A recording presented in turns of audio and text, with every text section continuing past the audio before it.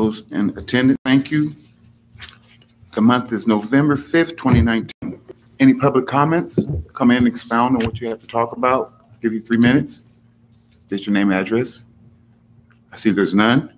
Going back to 5:30 study session, SS-1, U.S. Census Bureau, Ms. Alvarez.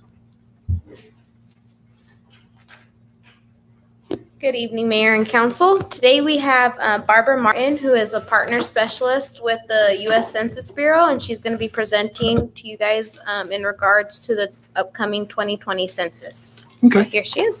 Thank you. Good evening. Thank you so much for having me. Just found out we're practically related. Portuguese thing, I guess. Thank you so much for giving me this time to speak to you. Nathan's heard all this already, so I beg his forgiveness for the repeat. But we're an important mission with the United States Census Bureau and getting word out there for participation. I am from Lemoore. I really, honestly, never thought much about the census ever before taking this position. I have a farm with my family. We fill out tons of USDA forms. We fill out, and so I guess it was just one of those things that I must have done. I don't remember getting called about it, but it was a problem here in the Central Valley because the Central Valley was a statistic in my training, and that statistic was undercount. And we'll find out how devastating another 10 years of undercount will be for our communities. So I thank you for allotting me this time, and we need to work together in educating our communities and why the census is important. It's the law. There's no way enforcement in place. So if you don't fill out the census, you're really not going to go to jail, but it is a law. It's our civic duty. But most importantly, it's $675 billion, billion with a B, that's distributed by the census data. So that's a big chunk of money, which, there's different ways around it, but basically $2,000 a person. So if that's not counted, that's $2,000 a person we don't get for our communities. It's redistricting, it's our political voice. So it's pretty important. And now that I've learned about it, I'm passionate about it and how we can get our communities to participate. There's key dates. So right now we've just opened our field office. So we have a field office in Fresno, and we have also one in Bakersfield. Those are our closest ones. I don't work directly out of those. I work from my home and do all of our planning and corresponding through there. Though my official office is Los Angeles. We also are now advertising for recruitment. We need employees, and we're having a hard time filling many of those positions. Census Day is April 1st, so that's the big day, and we're in preparation for that. This is the first time ever in the 200 years of the census that it will be online. So March 12th, they will be sending an invitation to respond where people can go on the internet and actually fill out theirs, and there'll be a barcode. They will have also the traditional forms, phone and paper form, that they can do as well. They will be sending 5 notices, postcards, letters for that urging to response. We want self-response. It saves taxpayer dollars. It saves us from sending people out to knock on the doors and collecting those by hand. I also think that if we encourage the self-response, it gives somewhat of that, and nobody likes someone coming to your door and filling out information. There are now address canvassers that are finishing up their job, where they're actually corresponding, because nothing is sent to PO boxes. Everything is sent directly to the physical address. So I actually, living in the island, had a young girl from Bakersfield knock at my door. Hello, I'm from the Census Bureau. And I'm like, wow, I'm from the Census Bureau too. And she had a question. I have 4 mobile homes on our property and wanted to know their address. Well, their address is my address, and then they just pick up their mail. So I was able to clarify labeling that A, B, C, and D. We have a lot of that in our outlying areas, a lot of communities, a lot of properties that have these mobile homes without addresses. They are not asking any personal questions at this time. So there's already been fraud attempted, people, saying they're from the Census Bureau and trying to obtain information. The only thing they're asking right now would be addresses. Is that building vacant? Is there someone living there? But they would be not asking any other questions than of the property they're inquiring about. So getting back to that, all of the answers are protected by Title 13. As a employee of the U.S. Census Bureau, I've taken an oath, which that oath is for life. So it doesn't end at the end of my tour of duty, which is next September, but it is for life that I promise to never disclose me, and that is every census employee.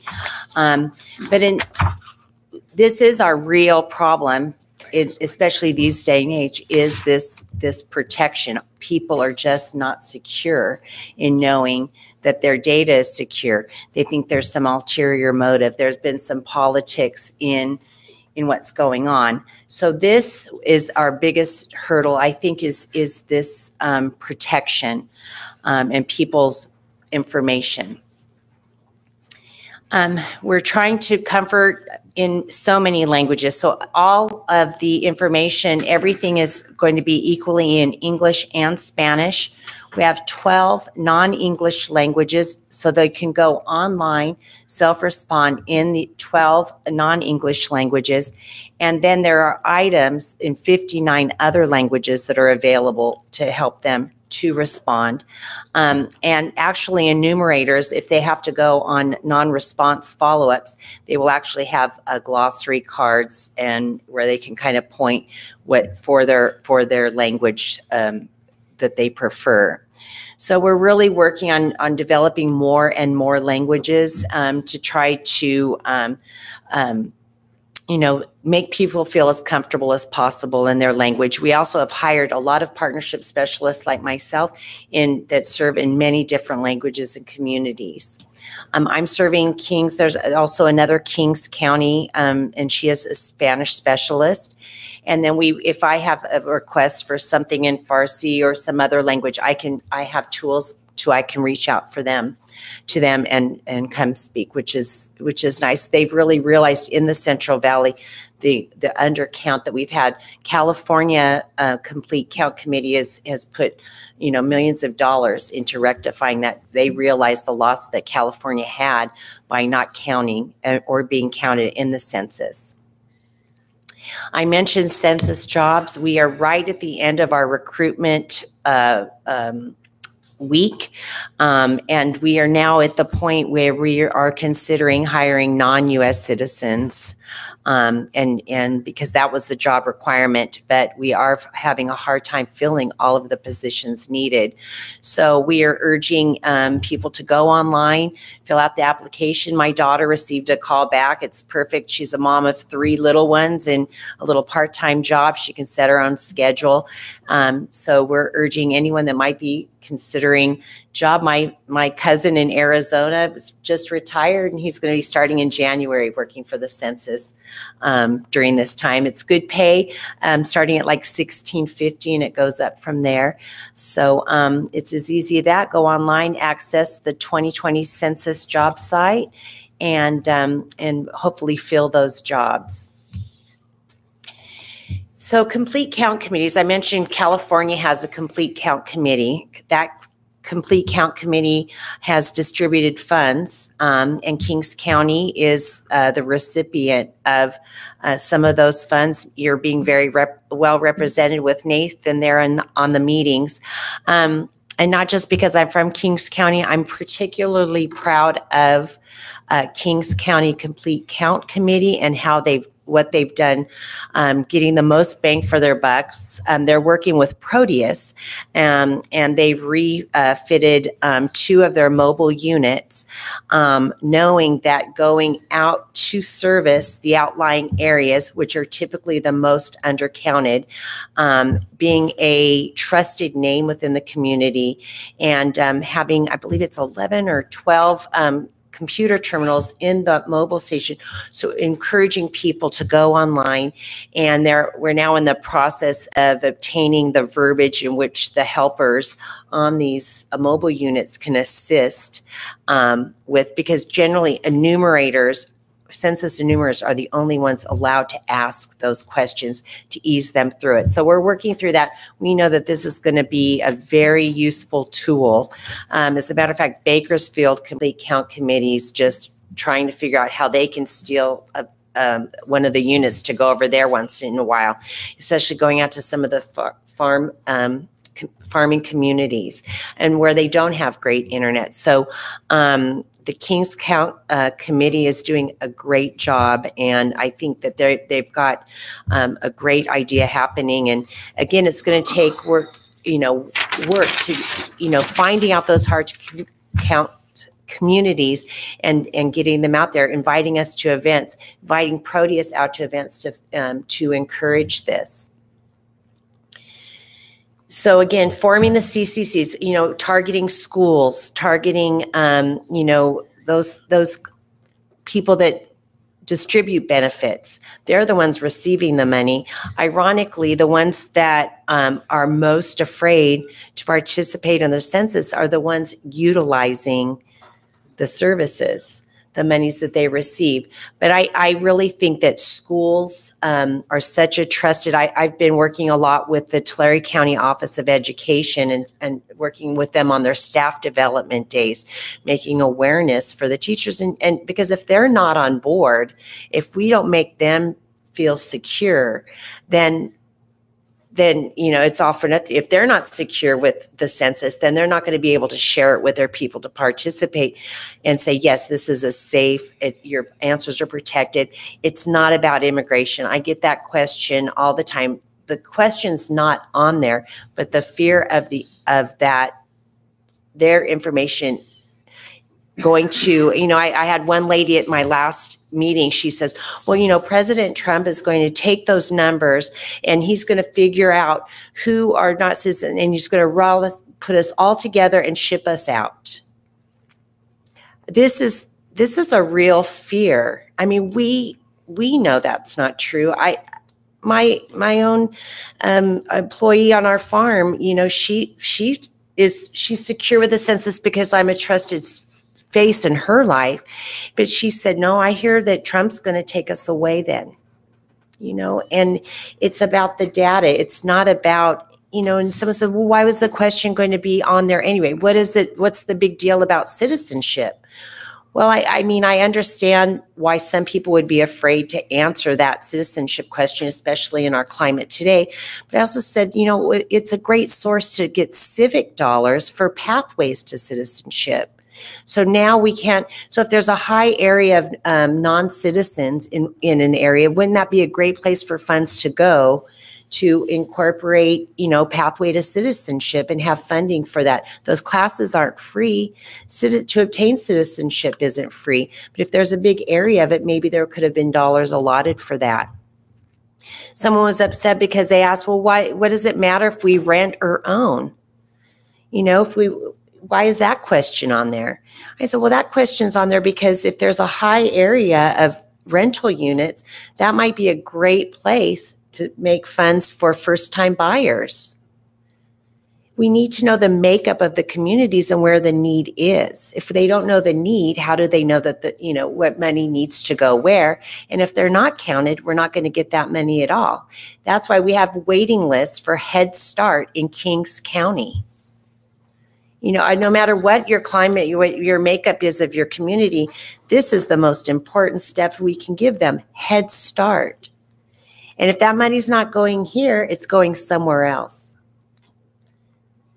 So this is a basic makeup. It looks very close to the Kings County Complete Count Committee, you know, where you have, you know, a designated chair, which is Greg Gatska and Curia Martinez from the planning department. You have representatives from faith-based organizations, schools. I'm not sure if you guys have a tribal member on there, but those are generally included. And we do even have their own tribal specialist. So Tachi is actually assigned a tribal specialist. And so those key people that know, you know, where the needs are, the ones receiving the money.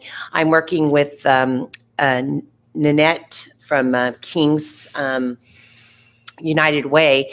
I'm put on a team lead for group quarters, which include homeless encampments, and trying to find those key people so we can do a point in time. You know, I joke, which is, it's not a joke, but, you know, I said San Francisco and LA get, you know, lots of money for their homeless, and yet they still ship them to us, and they don't send the money with them.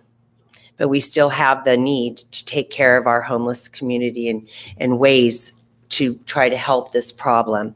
So I am on that team lead, which I'm happy to do, and hopefully, you know, that the money for HUD all goes through the census data.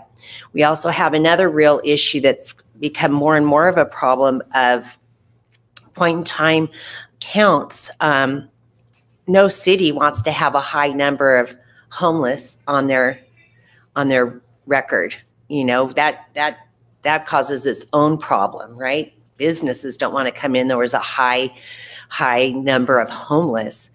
But in the meantime, we have to find a nice balance, because we need to get them counted, and so we can get those dollars to assist them. So again, identifying the hard to count communities, those populations, those pockets, and working with these committees to the best way to reach them. You know, in the cities, a utility bill with the census is coming and that information, that's a great way to do it. But, you know, when you have these outlying areas where you have more, you know, language needs, things like that, they have to have those trusted faces to reach out to them. Churches are another great way to reach out. So this is kind of hard to see, and especially on that, but I urge you to, when you have a minute, and I know that's probably impossible, but this Response Outreach Area Mapper, ROAM, is a public mapping application that you go on through the census website, and you could just put in your you know, zip code, and it takes you to this, and all of that there, it lists, you know, the population breakdown, the, you know, the economic breakdown, graduates, lots of really great information about your communities are there, and you can even scroll down and it's all there. Lemoore itself is not particularly a hard to count area. I mean, they had a good response from the city, but you can see that all of the dark blue, that around it, that is all hard to count, low response scores. So those are 5-year estimates. So I urge you, you know, you could plug in different census tracts, and they're broken down even in blocks. So you can, and I know Kings County Complete Count Committee's already broken down that for Kings County, but you can go on there. It's a real easy site to use. It's great for, you know, I urge people that are thinking about businesses and that to use these public mapping. This is part of all census data. It's also, I mean, people use it also for the census data for heritage, you know, for genealogy research and things like that. So there's lots of fun stuff to poke around if you like data like myself. So as a partnership, how can I help? Well, I'm here talking to you, urging you, trusted people of the city of Lemoore, to help me recognizing events. I've done a few. I did the last Rock the Arbor. I've got to the Tachi Community Breakfast, Chamber, getting involved. I'm going to coffee with KCFB. I'm hoping by the time Census Day comes, you'll be very sick of me. But I want you to please help me to get the words out. If there's an area that we need to look into or a contact that you have for a certain area, I would be that person that you would contact. Also promoting census jobs, working with West Hills, trying to get the word out there, especially it's a good college jobs. So hopefully we'll have a relationship between now and Census 2020, and I hope that we have a great count and we're not undercounted like we were 10 years ago. So just to generate the community's readiness, working with the Complete Count Committee that's already established, inviting me to network and to meetings, and helping us recruit for diverse staff. And that's my information. And Marissa knows how to get a hold of me, and Nathan does too. So I don't know if you have any questions. I have a question, if I may. Sure. What is the age limit for employment? 18. So you have to have a minimum age of 18. Okay. And when they were talking about this with the county, I imagine they did, and hopefully they came out with some kind of ad plan or something. But I mean, as a municipality, I mean, we have a website. We can vote on our website. Is there any other ideas that came down, any innovative ways? I mean, are they going to put this also in the Hanford Sentinel? Are they going to use, I mean, I think I've seen one ad on TV about the census. That was just another question, ideas, getting the word out, idea. You got the breakfast Friday mornings over the American Legion, but you said Lemoore is pretty well covered, Right. But, and then you talked about the reservation, but what are you doing for military installations? So that would be considered that group quarters. So they have their own special counting for them as well. So they have their own special enumeration. That's done at a different level. Yeah, that's done at a different level. But again, you can never get the word out. It's like they say, it's 14 touches. It's not just a one and done. It's you just don't show up at one thing. But so all of those things that you said, getting it on the websites, advertising, school city functions, Now the advertising, I mean, that's federal dollars is paying for that, of course. Yeah, and that'll come. Yeah, so that'll come from through you. Yeah. Well, we don't. So we have no money. So the federal government has no money for. So how it works? Situation normal. Yes. You said you had $2,000 per person, so you must have money I someplace. know. Well, it goes back into those federal funds. But as far as promotion, I mean, we have. I guess.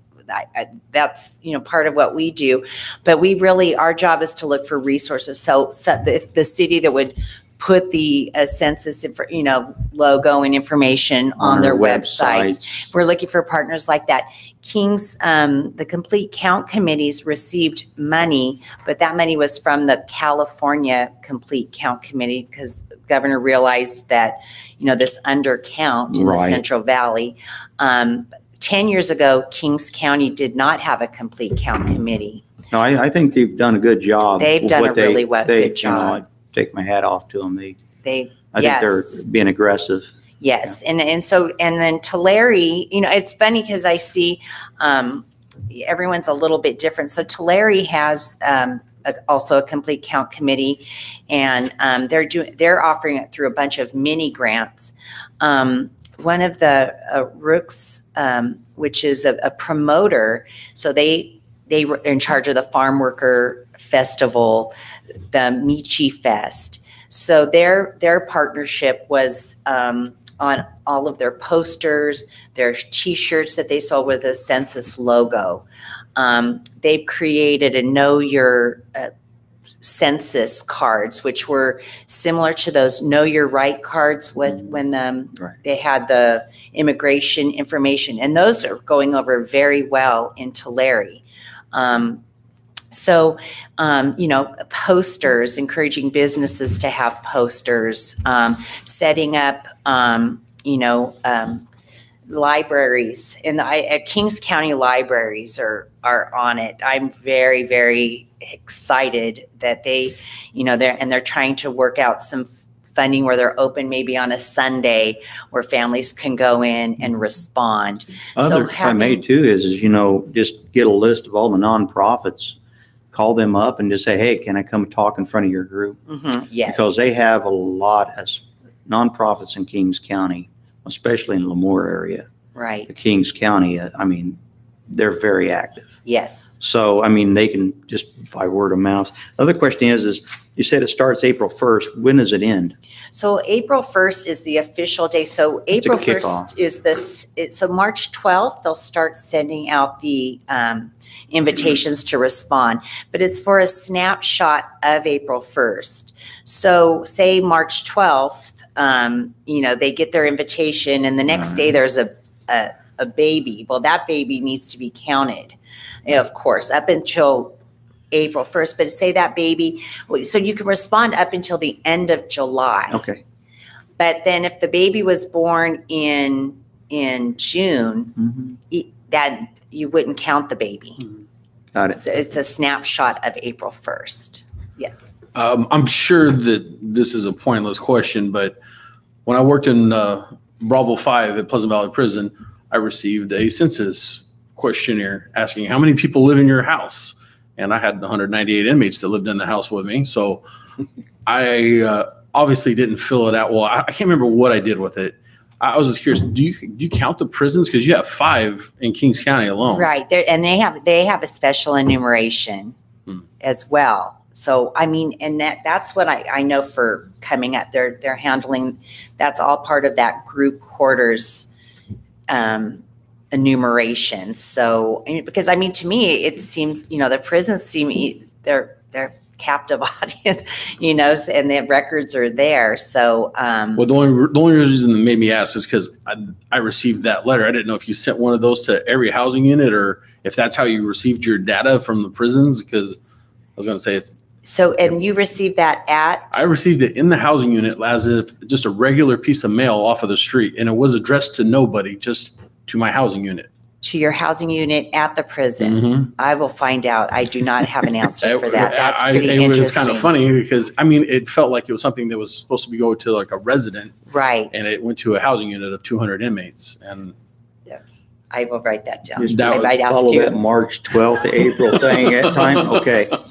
Right. But the prisons are supposed to have a special enumeration like the naval bases. And I was also going to offer, if people have a problem with the way you're asking the question or the question itself, maybe there's another way of asking it without, like, instead of asking someone, are you a citizen? You could ask something like, would you like to be a citizen? And then, put in a box it there if you already check here. I don't know. I know that a lot of people, once you put them on the defense, they're there and they're going to stay there. What's really ironic is the question is not going to be on there at all now, but those non-citizens receiving benefits are asked that question. Yeah. It's on every benefit. They have that question, and it's not, they don't treat it offensive as there. So there was the politics in there was kind of, I think that they would have just answered it probably, but then there was another underlying group that didn't want that because again, it's also redistricting and reapportionment. So, unfortunately there's the politics when it's just strictly, we want the data. And as far as, it was on, like in 1950s, that question was on there. Yeah. So it wasn't like it was the first time ever it was asked. So Yeah, I was just trying to think outside the box a little. That's all. yeah, but that is, yeah. And that would be a great question because I think that there would be so many answers to yes. You know, so even if you ask the question, would you like to be a citizen? I think that would be, and again, and to have funding to make that happen, you know, because that whole process is very broken. You know, there's people that have been trying for 20 years to get citizenships, and there's bad players and lawyers that were supposed to be representing them that just took their money. I mean, there's a lot of things that need to be fixed, and the census isn't going to fix that. But if we can, you know, allocate funds to help people on that path, I think it's a great idea. Thank you. Thank you. Anything else? I have a question. Sure. On the last, 10 years ago when the last census happened, the questions went, some homes received packets of questions, multiple questions, you know, have an air conditioner, you got a refrigerator, blah. Okay. And other people Yeah. just got a short survey, how many people live in the home? Do you own your own, you know, you rent, how many people? Did they make it all a short survey, and did the American Community Survey or, American Right, Communities? so that's a did that whole take care different of all the survey. big questions and packets? Are we So going to the get? American Community Surveys will continue to go out like they normally do to those selected households. The census is once every 10 years, and that is only 10 questions.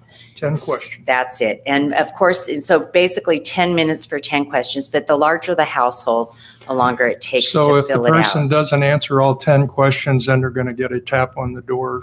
They could, yes, Okay. yes. That's all I have. Okay, great. Anybody else? Thank you so much. Thank you. Thank you. Thank you Thank for you. your time. Thank you. And I'll find out about that, Mr. Lyons. Thank you. Okay, we're going into closed session, conference with labor negotiator, government code section 54957.6. Agency designated representative Mary Lemoore, city attorney Michelle Spears, assistant city manager. Employee organization Lemoore Police Department, professional service.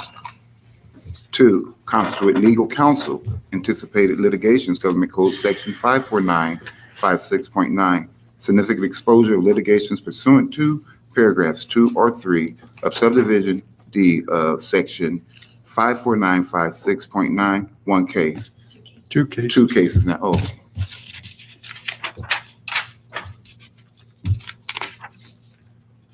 Two cases. 3, conference with real property negotiator, government code section 54956.8. Property APN 020/083/008/000. Agencies negotiator Nathan Olson, city manager. Negotiation parties Lemoore District Chamber of Commerce under negotiation price and terms. Time is now 6:04. Adjourned to 7:30. See you guys back, regular meeting 7:30. On C Street, Lemoore, California. The month is November 5th, 2019. Please silence all electronic devices of those in attendance. Thank you. Any public comment? Want to come up, state your name, address, where you're from, to the podium, give you 3 minutes.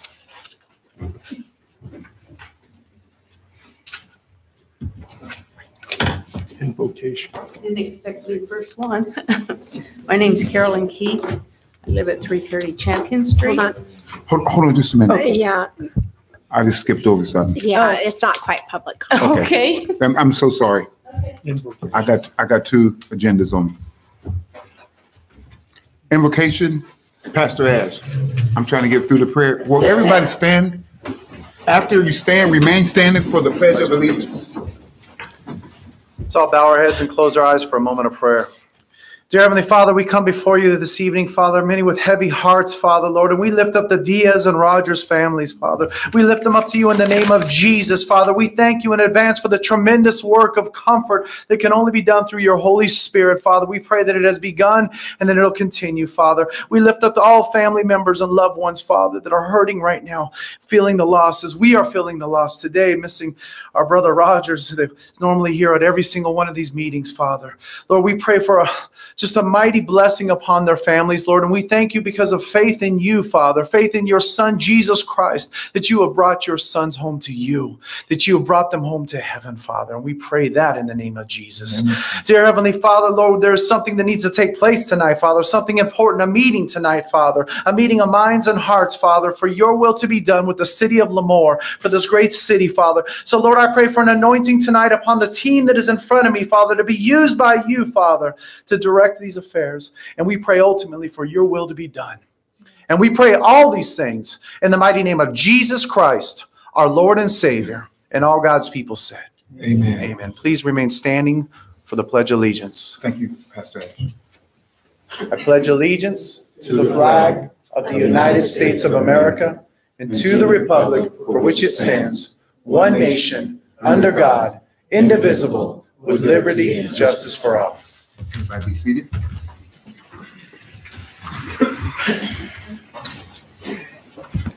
Roll call. Ms. Marissa? Good evening. Councilmember Brown, Here. Councilmember Lyons, Here. Councilmember Scaldi, Here. Mayor Pro Tem Plord, Here. Mayor Neal. Here. Thank you. Thank you. Closed session report out. Nothing to report, Mayor and Council. Thank you. Agenda approval, additions and or deletions, are there any? I see there's none. Let's try this again. Public comment? Just go and rerun. Hi, my name is Carolyn Keith. I live at 330 Champion Street.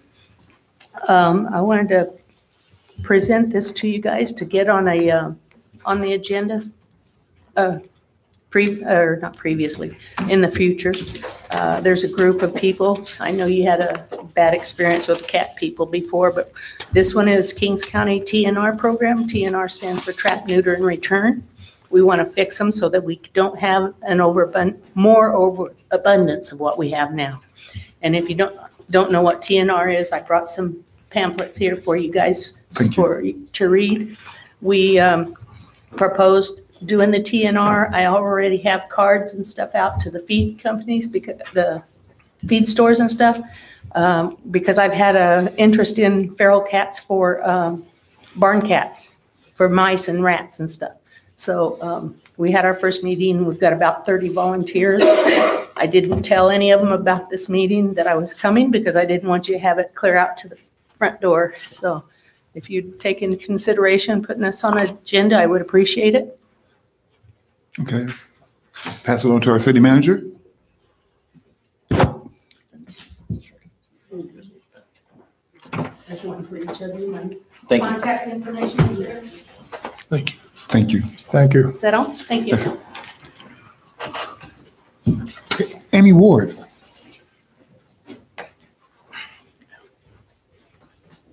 All right, Amy Ward, President CEO of Lemoore Chamber of Commerce. First, I apologize for my attire. We've been running around all day. Before I get started, I did want to offer my sincere condolences to the Rogers family and to the Diaz family. We all know Ed was like a father to me, so I miss him here tonight. And to Officer Diaz's family, we love you all. I do have some good news for, I believe, what is the first time ever. Myself, I was asked recently to join the board for the Kings County Economic Development Corporation. So I now sit on the board of directors. This is something that has never happened that we can find between the chamber and the EDC. So I think it speaks volumes to what the city, the EDC and the chamber are trying to do as building that teamwork and coming together and sharing resources. So I was very honored that I was asked and nominated and selected to sit on that. So more, I'm sure, to come. But for now, I think it speaks to us heading in the right direction, and I'm pretty proud of that. So next Wednesday at Tachi, we will be hosting our monthly luncheon. Our guest speaker is someone we might know. He's like a city manager or something.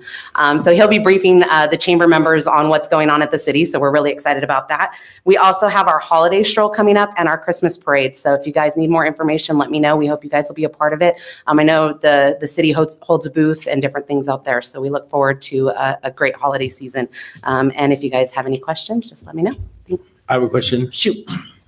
Just for everyone else that doesn't know, what are the dates of the holiday stroll and the Christmas parade? The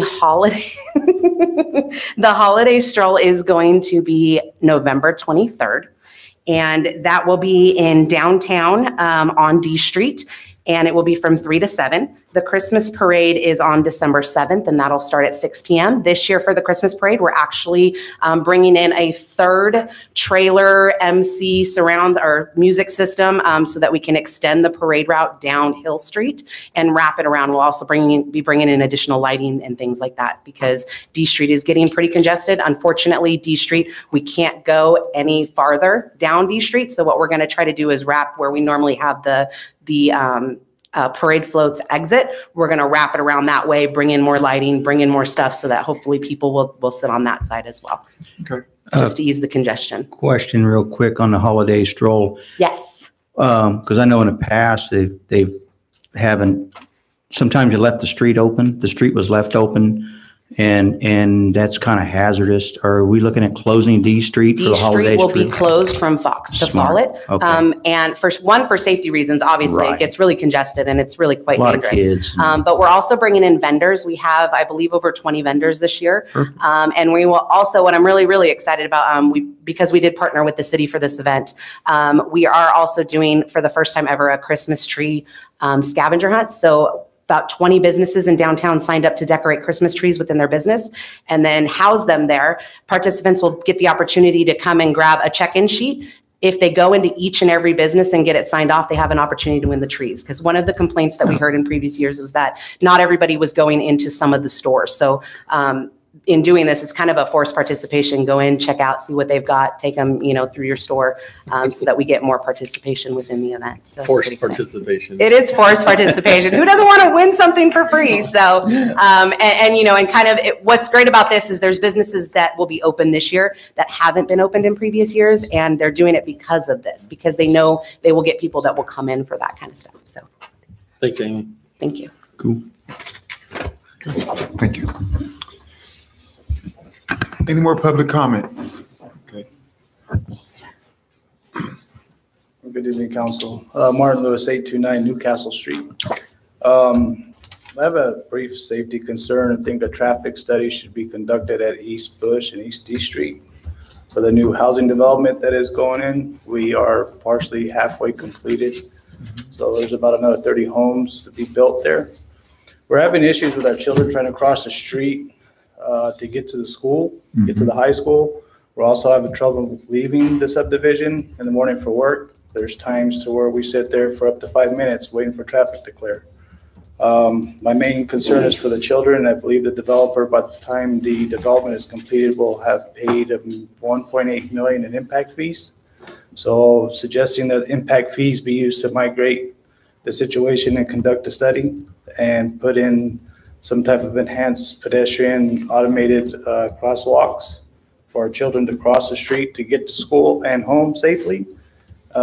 Traffic is just bearing around the curves. There is no speed limit signs until you get closer to Lemoore Avenue.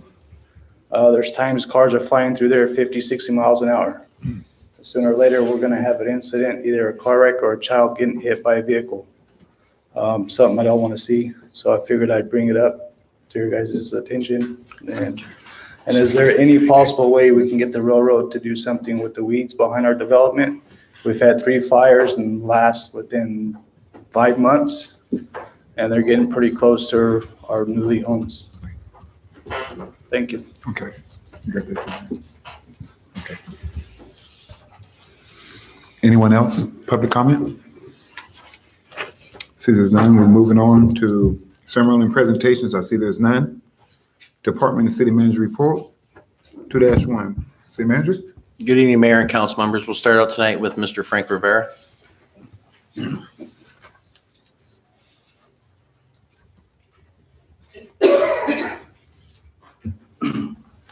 evening, Mr. Mayor, members of City Council. I have a couple of things to update you on.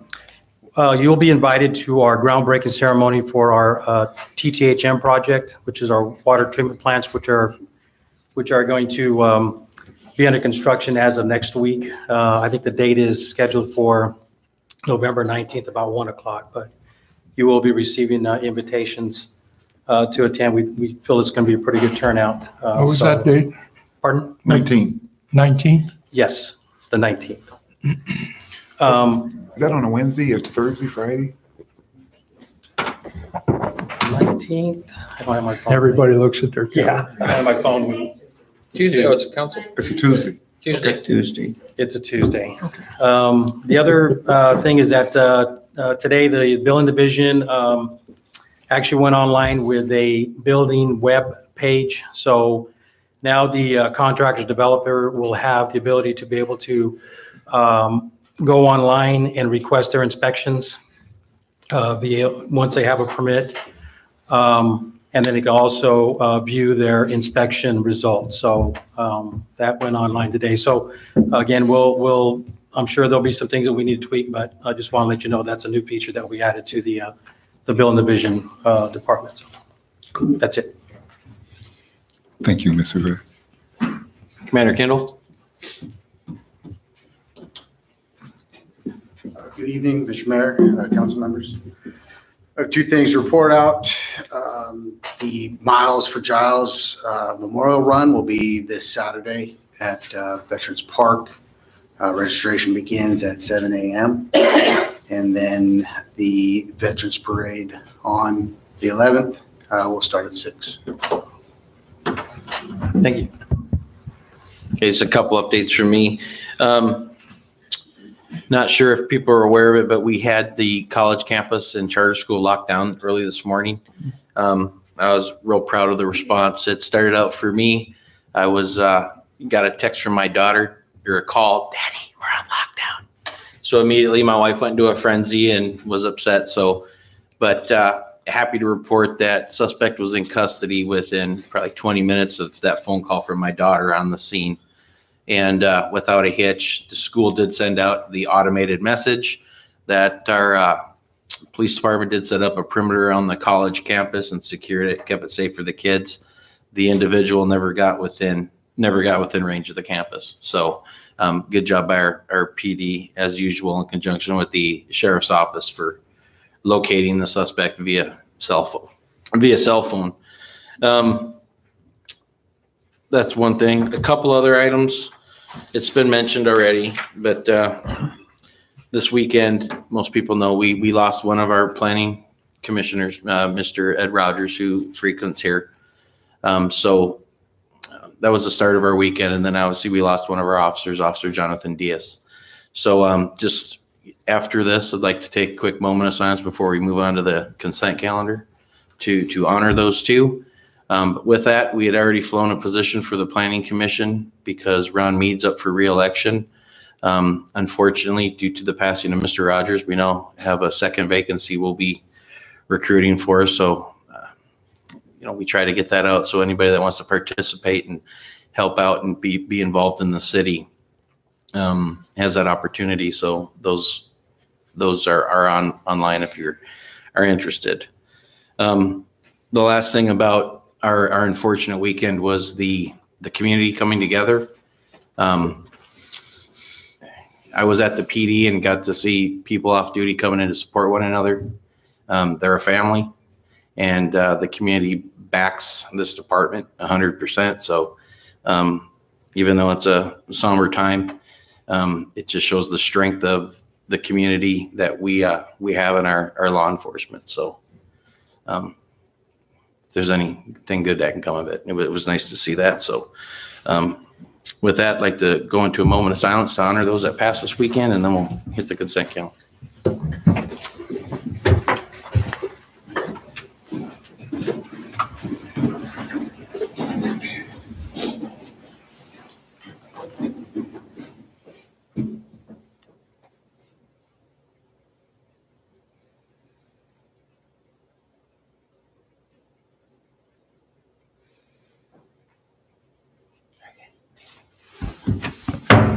ahead, sit down.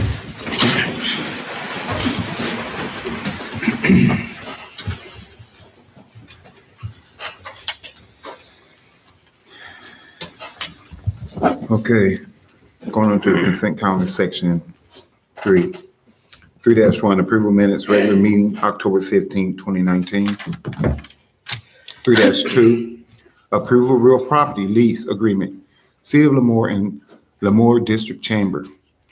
3-3, approval disposition of agencies properties listed as APN 024/080/068, 23 acres, and APN 024/080/070, 12 acres, to Sigra LLC for the amount of $875,000. 3-4, approval agreement between the City of Lemoore and RWG Law of Special Counsel Service for Finance Matters. 3-5, approval bid award weed abatement service. 3-6, approval agreement with Loomis and Armor Transport. 3-7, approval notice of completion CIP 5700/Finance Department remodeling additions. 3-8, approval release of liability of amendment agreement with Coker Ellsworth. 3-9, approval budget fund 020 traffic safety. We'll open to the public. Do they want to pull any of these items? And council, ask council if they want to. Okay, I'm bringing it back to the council. Council want to pull any of these items? Pull 3-4. 3-4.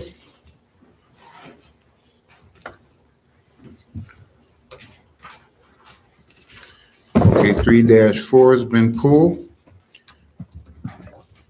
Do we want to pull everything except 3-4? No, you wouldn't be pulling everything. A member of the public wanted to pull 3-4. If any members of the council have any item they would like to pull, otherwise you can ask for a motion and a second on everything but 3-4. Do you guys want to expound, council, on on the consent calendar, or do you want to make a motion? I'll make a motion. I'll make a motion. Please. I got a motion by Mr. Plewert. I will move that we approve the consent calendar with the exception of 3-4. Second. By second by Mr. Brown. Mr. Plewert. Aye. Mr. Brown. Aye. Mr. Lyons. Aye. Mr. Scody. Aye. And I vote aye. Okay. 3-4. 3-4. Okay, I want to go back and discuss 3-4. Come up.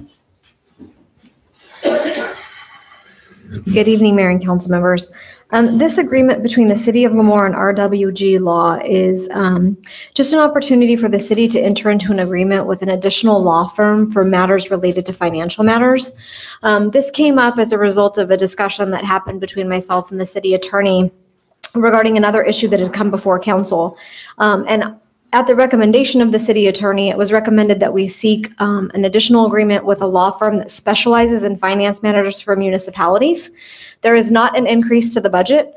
This is just here as a formality so that in the event that another item comes before council that would require review by an attorney specific to finance matters, that's just another firm that we can use. They would be used instead of Lozano Smith. And so the existing budgets for financial matters would stay as they are.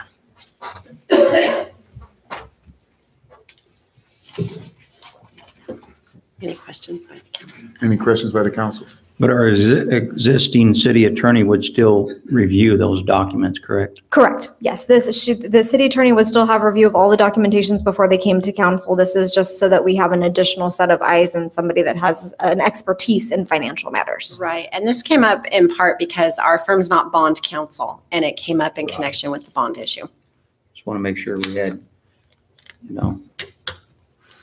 good oversight. Absolutely. Okay. Anyone from the public? Okay, I'm going to go ahead and open it to the public. You want to expound on that, or you good? Okay. Going back to the council. Motion to approve 3-4 is written. Second. Got a motion by Mr. Brown, second by Mr. Lyons. Mr. Brown? Aye. Mr. Lyons? Aye. Mr. Scotty? Aye. Mr. Blewett? Aye. And I vote aye. Motion carries. Thank you. Consent calendar passes. Okay, well, now we're going down, moving down to public hearing, section 4-1, public hearing resolutions 2019/44, track 839/ordinance annexing and inclusion of the additional territories as zones 10 of public fiscal year maintenance district number 1 and confirming the diagram and assessment of the annual levy of fiscal year 2020 To 2021. to 2021 for the additional territories annexed into the include the zones 10 of public facilities maintenance district number 1. Mr. Rivera, finish that if you can. Okay, here we go.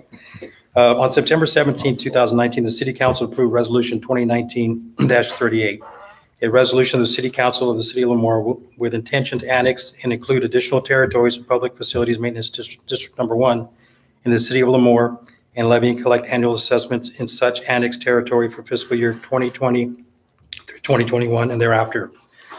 Staff has confirmed that the ballots have been sent out and have been returned by the property owners to the city. Votes will be tabulated tonight during the council meeting. If the ballots submitted are not withdrawn in favor of the proposed annexation exceed the assessment ballots submitted and not withdrawn in opposition, then the added territory may be included in the PFMD zone number 1, PFMD number 1, zone 10, and there are 36 homes within this tract.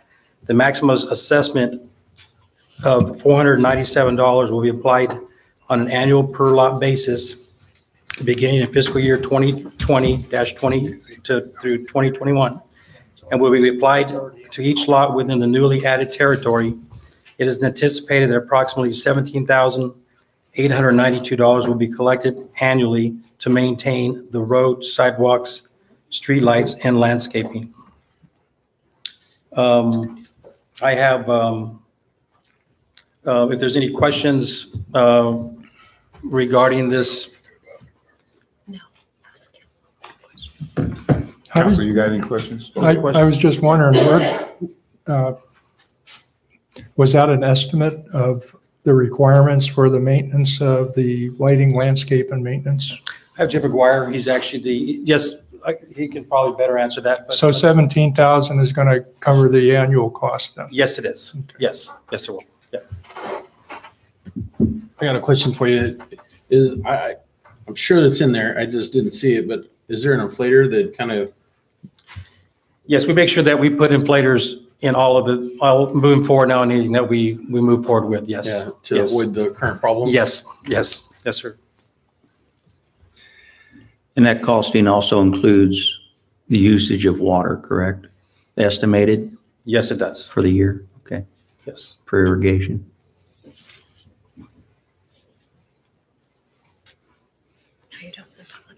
Let's start counting. Anyone else? I'm going to go ahead and open it to public. Close the council for a minute. You're opening the public hearing. Yeah, public hearing. Tom Reed, 1060 Parr Avenue, Lemoore. Just two things. One, where is this property located? And how does the annual assessment for this property compare with the annual assessments for other districts? Thank you. So this property is located in the self-help tract. So it would be over there on Iona, north of Iona, over there, Tom, south of town. What's the cross street? Vine? Yeah, it is Vine. Vine and Iona. South of Iona. Yes, adjacent to the self-help subdivision. Mm-hmm. It's the back half of that subdivision. And you asked about how does it compare with other districts? Each district in itself is assessed based on what the district involves. So you can't really compare district to district unless they had identical housing, roadways, landscaping. So this being a PFMD will be a well-funded neighborhood and should look as such. Will. Thanks, Stu. I think it's important to remember that if the property owners, oh, well, It's still open to the public. okay. Anybody else? Okay, then close the public hearing. Okay, I'm gonna close the public hearing and giving it back to the council. Go ahead now. Ms. I think it's important to remember that if they don't approve by vote, they're not going to get assessed. If they don't get assessed, then the property is going to be subject to being maintained out of the general fund, and that could be as much as $17,000. So it goes to the property owners if they agree to it, and if they don't agree to it, then it goes back to the city. And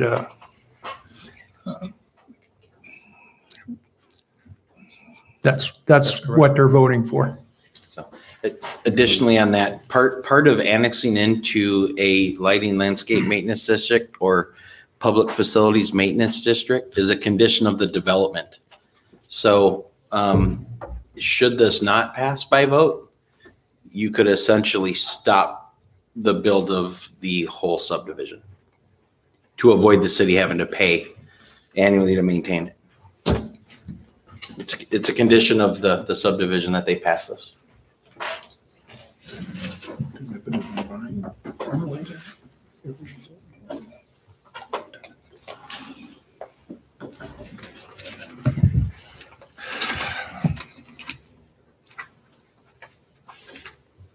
Anyone else?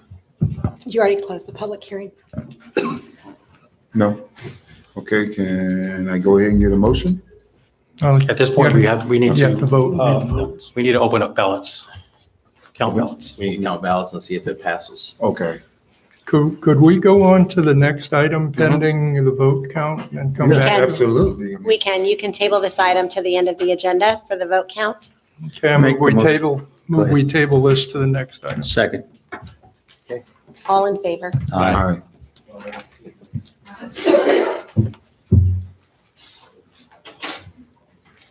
Okay. Moving on to 4-2, public hearing, resolutions 2019/45, adopting the initial study on mitigating negative declaration, adopting the mitigation, monitoring the reporting program, and decorating the filing of the notice of determination. Rivera?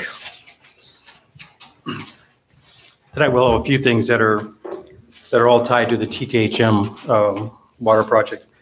The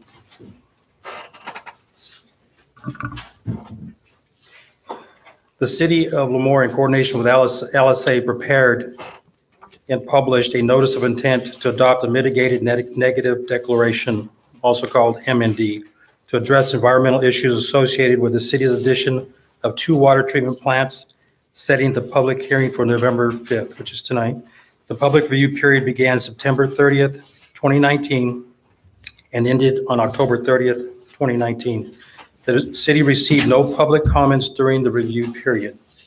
The proposed project would include the construction of new water treatment plants, which are Station 7, which is located across from West Hills, and Station 11, which is at the intersection of Glendale and Lemoore Avenue. And they are at 2 existing well sites.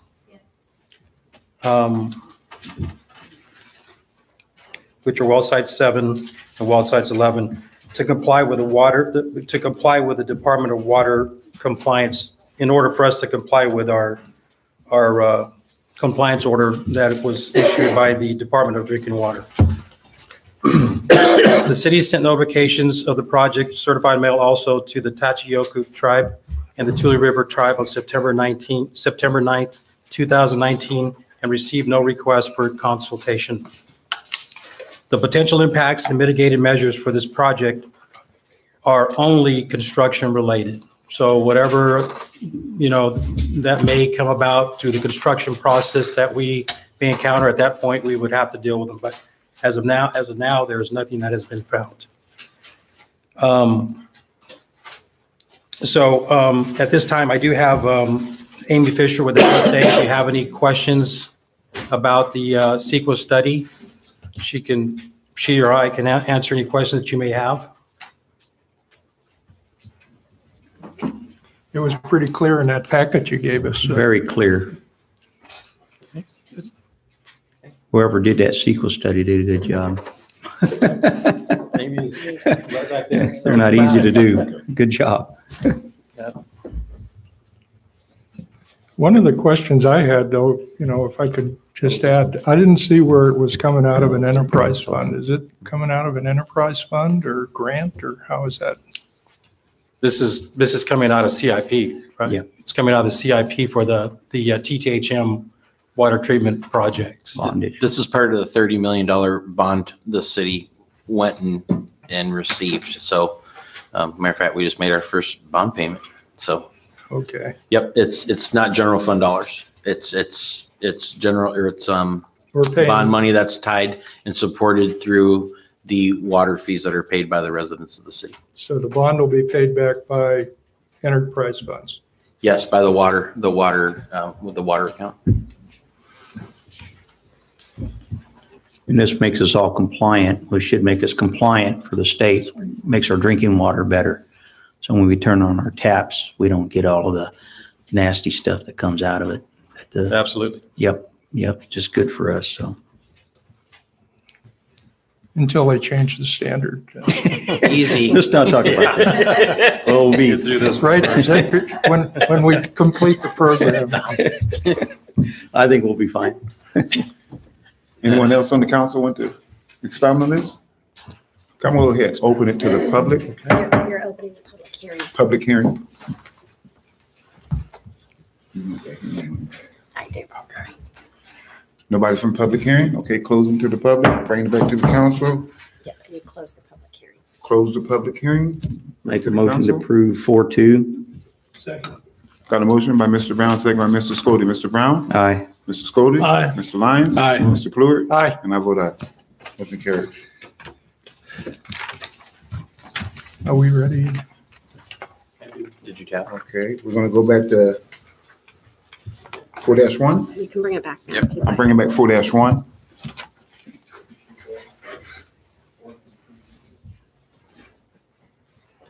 So the report for the ballots is $14,413, voting yes and no for $497. Passes. Passes. Thank you. Motion to approve the resolution. Now I'm gonna make a motion to approve the resolution. I'd like to make a motion to approve the resolution. Got a motion by Mr. Scody, Second? a second by Mr. Lyons. Mr. Scody? Aye. Mr. Lyons? Aye. Mr. Brown? Aye. Mr. Plourd? Aye. And I vote aye. Motion carries.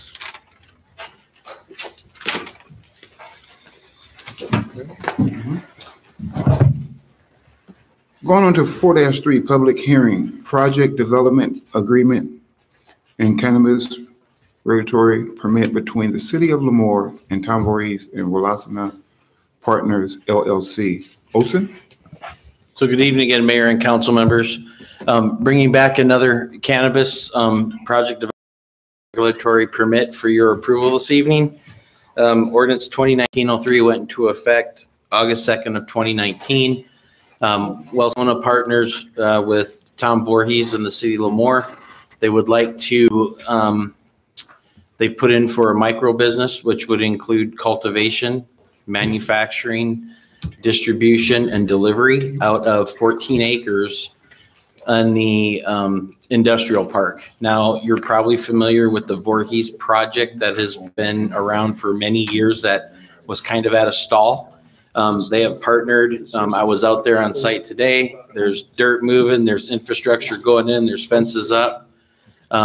So they're working diligently. Of the 14 acres out there that's under this agreement, 4 to 5 acres of it will be under cultivation.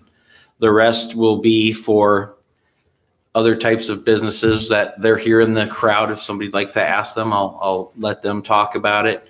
But a couple of the highlights is just on the proposed fees in the agreement. The city is looking at about $202,000 a year just for the cultivation fees on the 4 acres or so that they're planning doing cultivation. That does not include anything on the pro forma for distribution, which the city would get 1% of all distribution. And distribution is basically the transfer of cannabis from one licensee to another licensee. So selling to dispensaries, etc. The city would get 1% of that. And then on the delivery out of Lemoore, all deliveries they make, the city would make 5% on deliveries. So, but at the bare bones minimum, it's 202,500 plus distribution, plus delivery. So kind of put that in perspective, with a current sales tax to generate $200,000 to the general fund, you'd have to have a business selling $20 million worth of product taxable per year for the city to get that 200,000. It's fun to watch things move out there. You know, it started out with the property to the south, and now we're starting to fill that whole corner. So we're growing, and city, I truly believe that. If I thought it was detrimental to anybody or to my kids go to school here, I wouldn't be here pushing for it. Reputable people, we made sure that in these agreements that we had reputable people to deal with. And like I said, they're here to answer any questions, but I'm here to ask you tonight to go ahead and authorize and approve the project development agreement and regulatory permits so we can issue it to Westona Partners. Thank you. One question I have, is there room for expansion if they choose to expand in that area, or do they have to go outside that industrial park area? So in my conversation with them this evening, they're going to start out with there's room for expansion there. They can explain it much better, but if you're familiar with like the Bravo Farms type thing over there and then out there in the industrial, I'll let them answer those details. And I should add that because this isn't like a dispensary in a building existing, everything they do, because they're on flat ground right now. So everything goes through the proper protocol through the planning commission. They'll review the elevations, they'll approve the projects, give the recommendation to council. Them the go, they can get after it. So approve buildings, all that stuff. So this doesn't give them a blank sheet, whatever they want. They still have to go through the proper channels. So will it be coming back after it goes through the planning commission, or? Yeah, so anytime they start developing the parcels, and they'll have to submit their site plans and parcel maps, and Judy and her team will go through it, and we'll do all those reviews. But yeah, it'll be like anybody coming in to build, it'll come to council for an approval. Yep. Okay. Good. Anyone else? No? I'm going to close it to the council and open it for public hearing.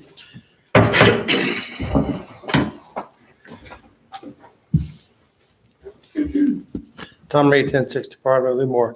I just have one question, and just to be perfectly clear, they will not be selling directly to individuals, but only to other licensed dispensaries? Correct. So the way the micro business works will be allowed to delivery in the state of California, as Lemoore, California is the point of sale.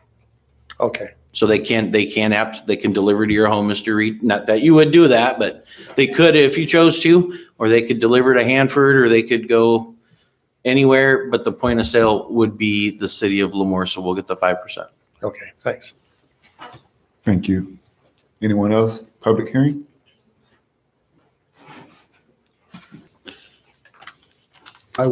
What I understood his question to be is there's not going to be an outlet store front on the. Got a motion by Mr. Brown? Second. Second, Mr. Scody. Mr. Brown? Aye. Mr. Scody? Aye. Mr. Lyons? Aye. Mr. Fluid? Aye. And I vote aye. Motion carries. Okay, going down to new businesses, section 5. 5-1, reporting recommendations, resolutions 2019/46, rectifying the award of bidding of construction at the water treatment plant. Rivera. Becky, good evening again.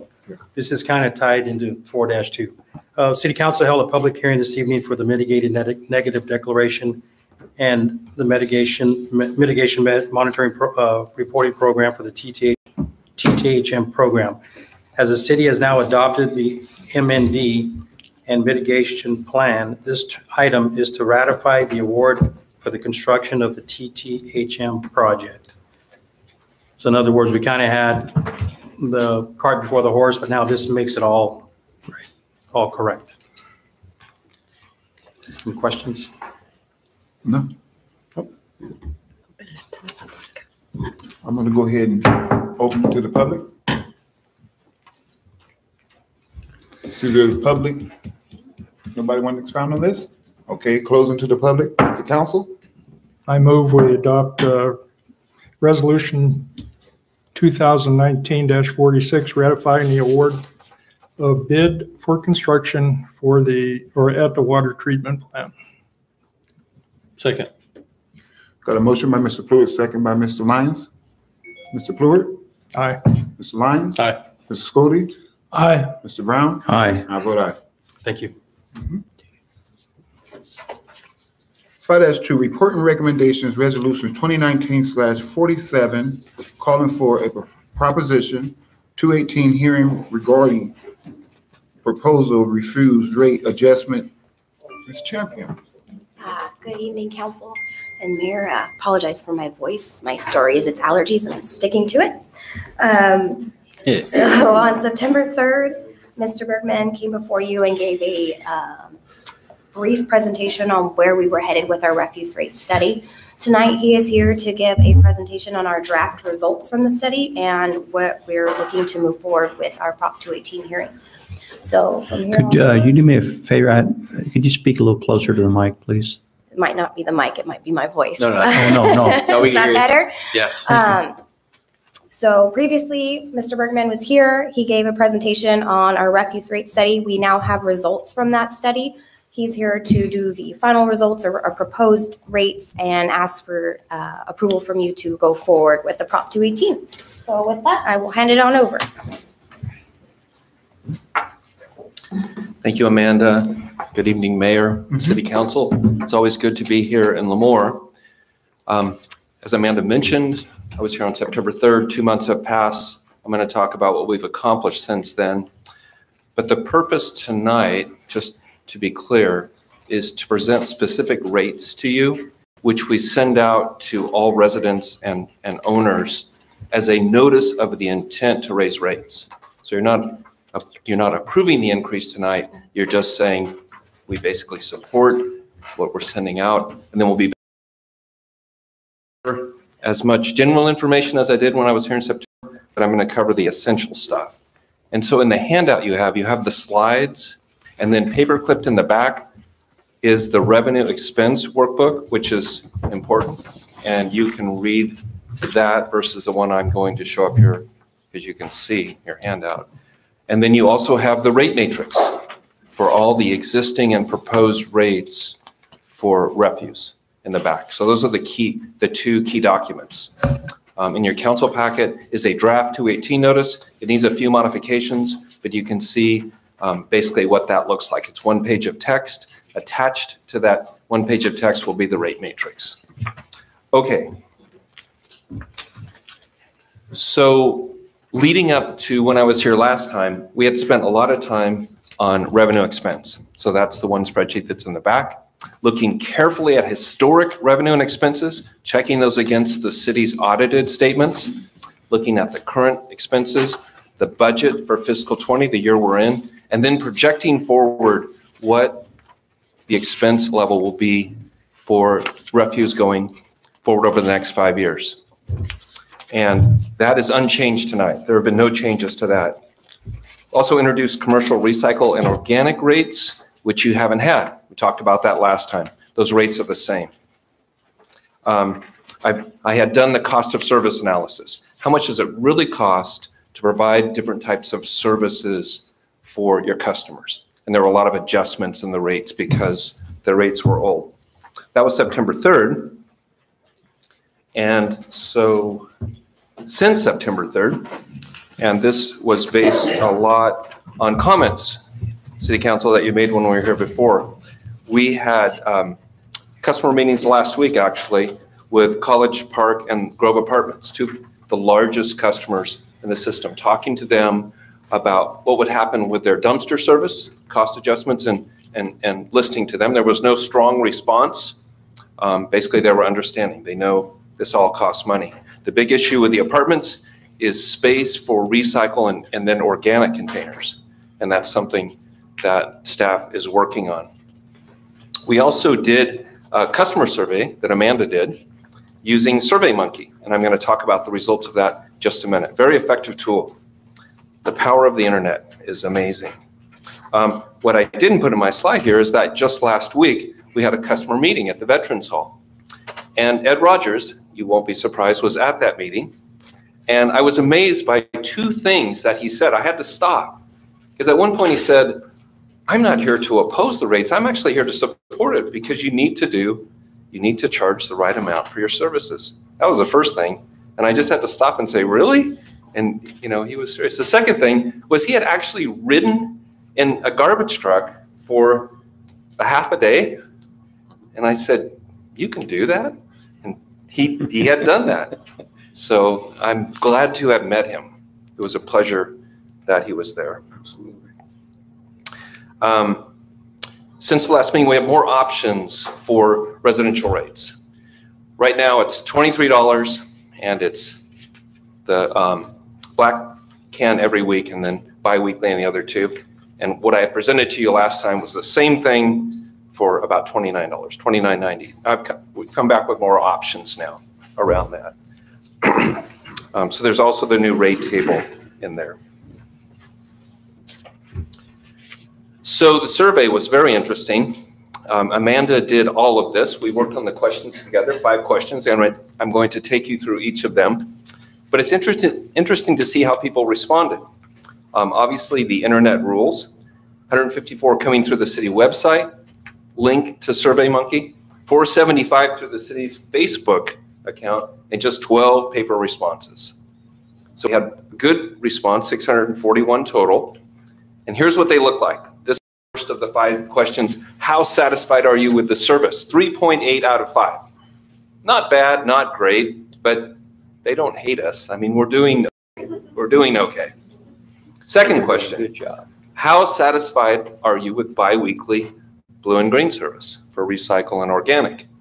And most of the people like it, and there's just a small portion, around 50%, that would prefer to have every other week pickup. But generally, we can see there, the city is used to bi-weekly service for blue and green. That's a good thing because it saves everyone money. Question 3, do you have an extra blue or green? And of those that do, help me out, Amanda, how do I, so I gotta review how to interpret this one.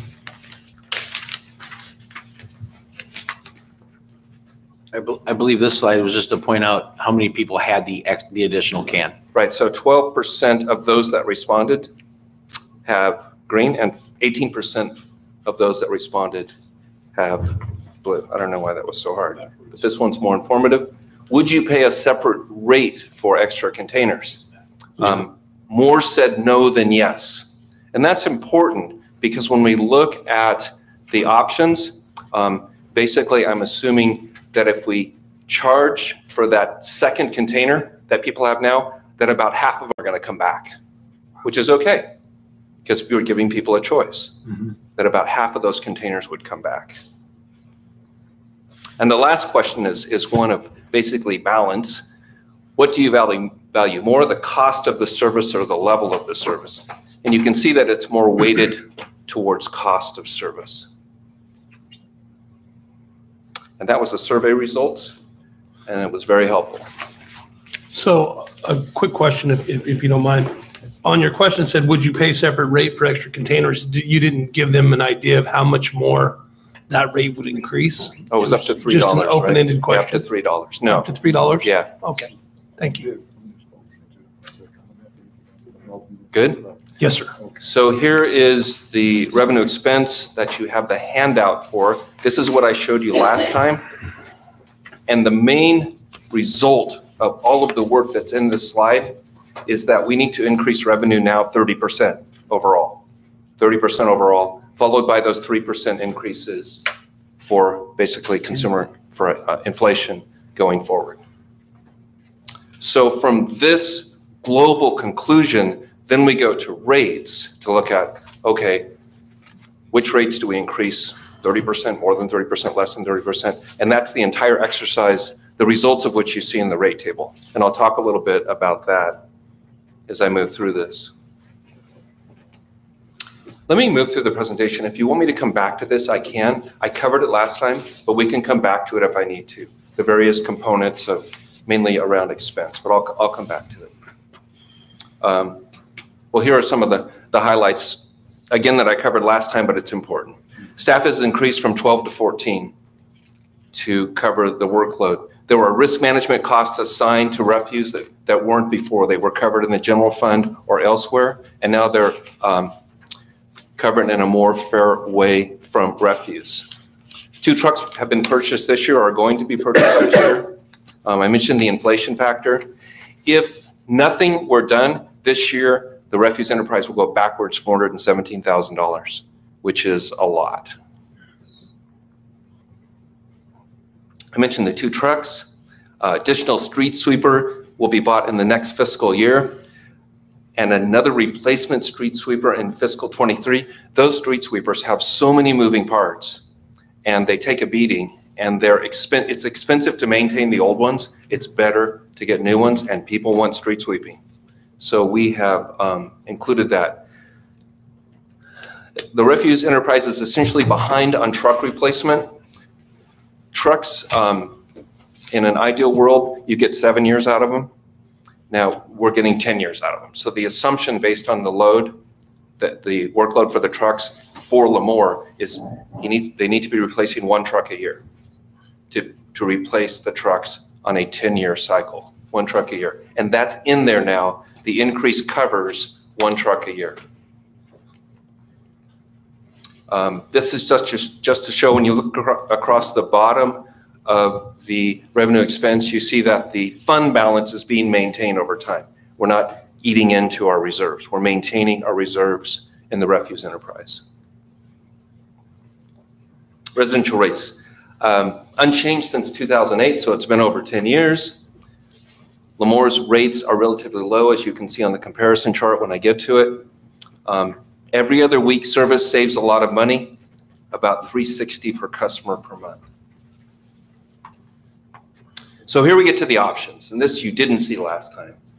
The one thing we came back to is 60-gallon service. The city has been in a mode of not allowing people to take out new 60-gallon containers. They've been switching them out. But what we realized is that if the city is to provide 60-gallon containers, they can encourage people to recycle more, because we really want our waste to go in the recycle, not in the landfill.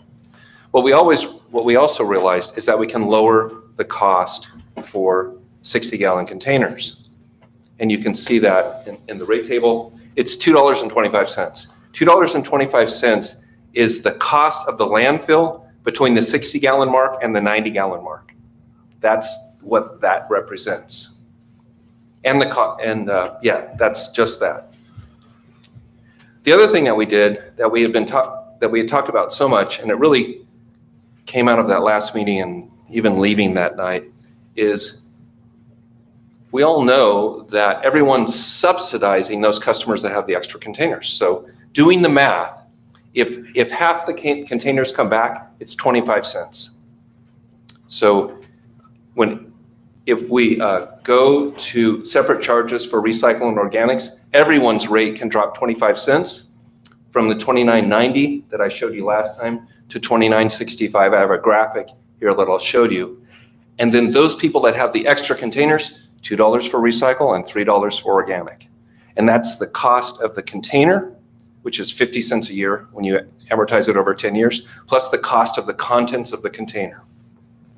We tried to keep that as low as possible, because the incremental cost for the truck to do one more tip is almost zero.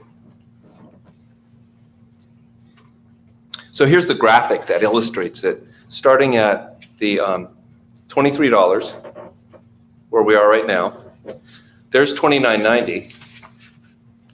And then $29.65 is 25 cents less to everyone. But then if they have a green container, they add the $3. If they add a blue container, it's $2. If they have both, it's $5. Everyone saves 25 cents, but those customers that have the extra containers would pay the extra $2 or $3.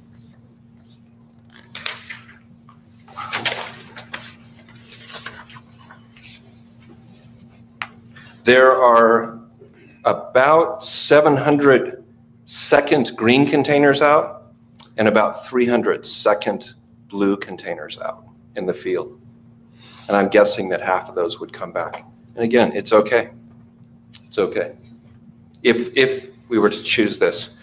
My recommendation would be to go this route. It could be up to you. You could say, you know, it's not worth the 25 cents. Just make it $29.90 and don't go through all this. Leave it as it is, or we have an opportunity to save everyone else 25 cents. Sir, I have a quick question. Yeah. Just dawned on me. Does this also include, because I know we're talking about street sweeping, does it also include the annual leaf pickup that we do, the city does, that we go around and we suck up everybody's leaves with that piece of equipment we have? Is that also in this equation, or is that just an extra service that pulls out of the general fund? I can read Amanda's lips saying it's sewer. So it comes out of the sewer enterprise. Yeah, because it plugs up our storm sewers, yep. Yeah. Cool. So it's sewer. So that there will still be there, so yeah, cool. Thanks. Here's the comparison. Using 2765 until 2790, it doesn't, 2965, it doesn't move where Lemoore is in the comparison. And you saw that last time. Here's the combined utility bill. I didn't show you this last time, but it's a better visual for customers because your customers are paying for all three services. Sewer on the bottom at $27.70, and then refuse with that initial bump upward to, in this case, $29.65. And then it's just 3% increases after that. You hardly see it on the bar chart. And obviously water is the big one. The water enterprise has the last of 5 increases on January 1st from the water rate study that was done 5 years ago. And then the water rate for a customer using 15,000 gallons, right? Yeah, it's the same number I used for the rate, for the water rate study. It's typical summer, 15,000 gallons or 2,000 cubic feet. So it's more than the average. Going to commercial rates, again, I showed you this last time. Just some principles that go into the commercial rates that you see in the rate table. The operating cost of the truck collecting commercial is a lot higher than the cost of the truck collecting residential because it can't pick up as many containers. So the cost per container for the pickups is a lot more. Larger bins, as I talked about last time, are much better because it's less expensive for the truck to come by twice. To come by once than to come by twice. It's better for the truck when it does its tip to pick up a bigger container. And then with regard to multiple pickups, the cost for the truck to come back the second time is essentially twice the cost for one time because it's doing the same thing. So the way the rates are set is there's a 5% discount as we go to multiple stops per week. It could have just been 0, but I put something in there because it's the same container. So you don't have to buy a separate dumpster. So there's some benefit there. This chart just illustrates the benefit of larger, which is all the space in here. If it was a straight increase, it would be so much more for larger bins. And in the bottom, it's showing the KWRA cost, which is linear because you have twice as much refuse in a 2-yard container, but the truck cost, which isn't linear.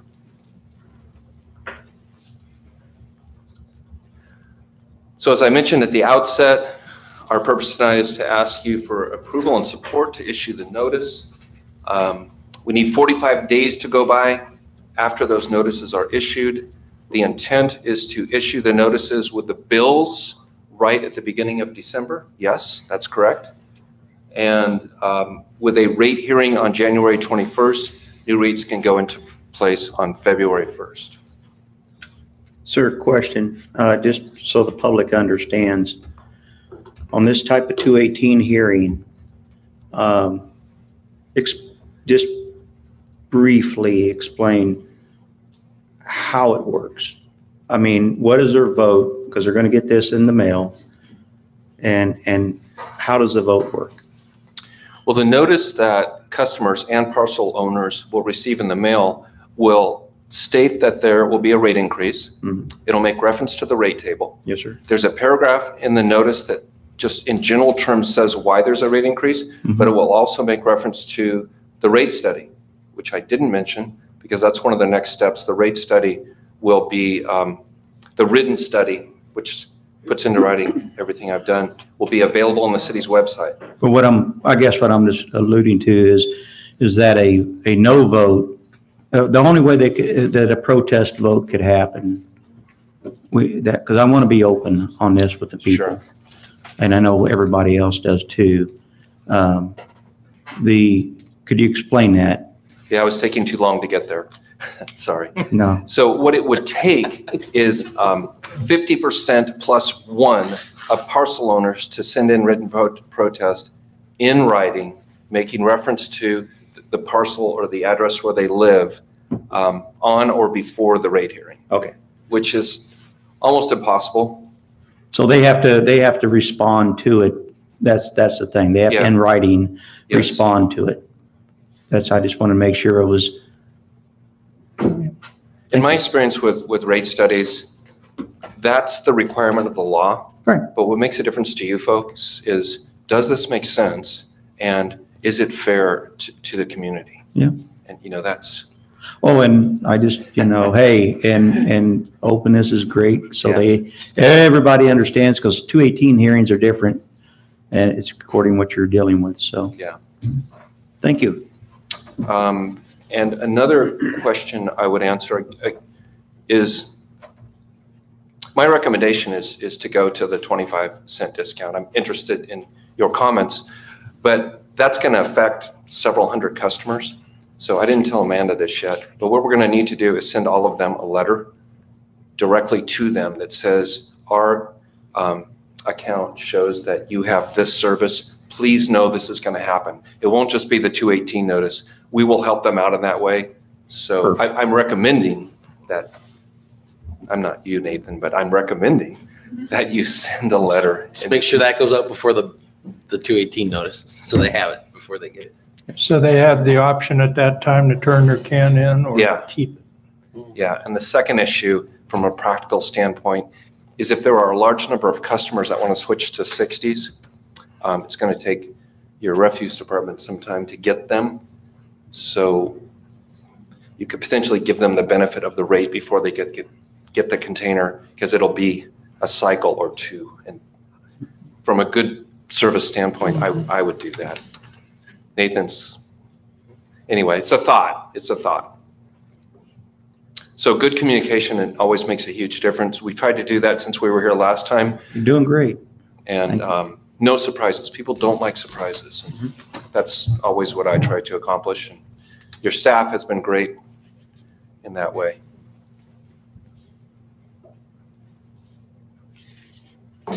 Anybody else? I'm going to go ahead and open to the public.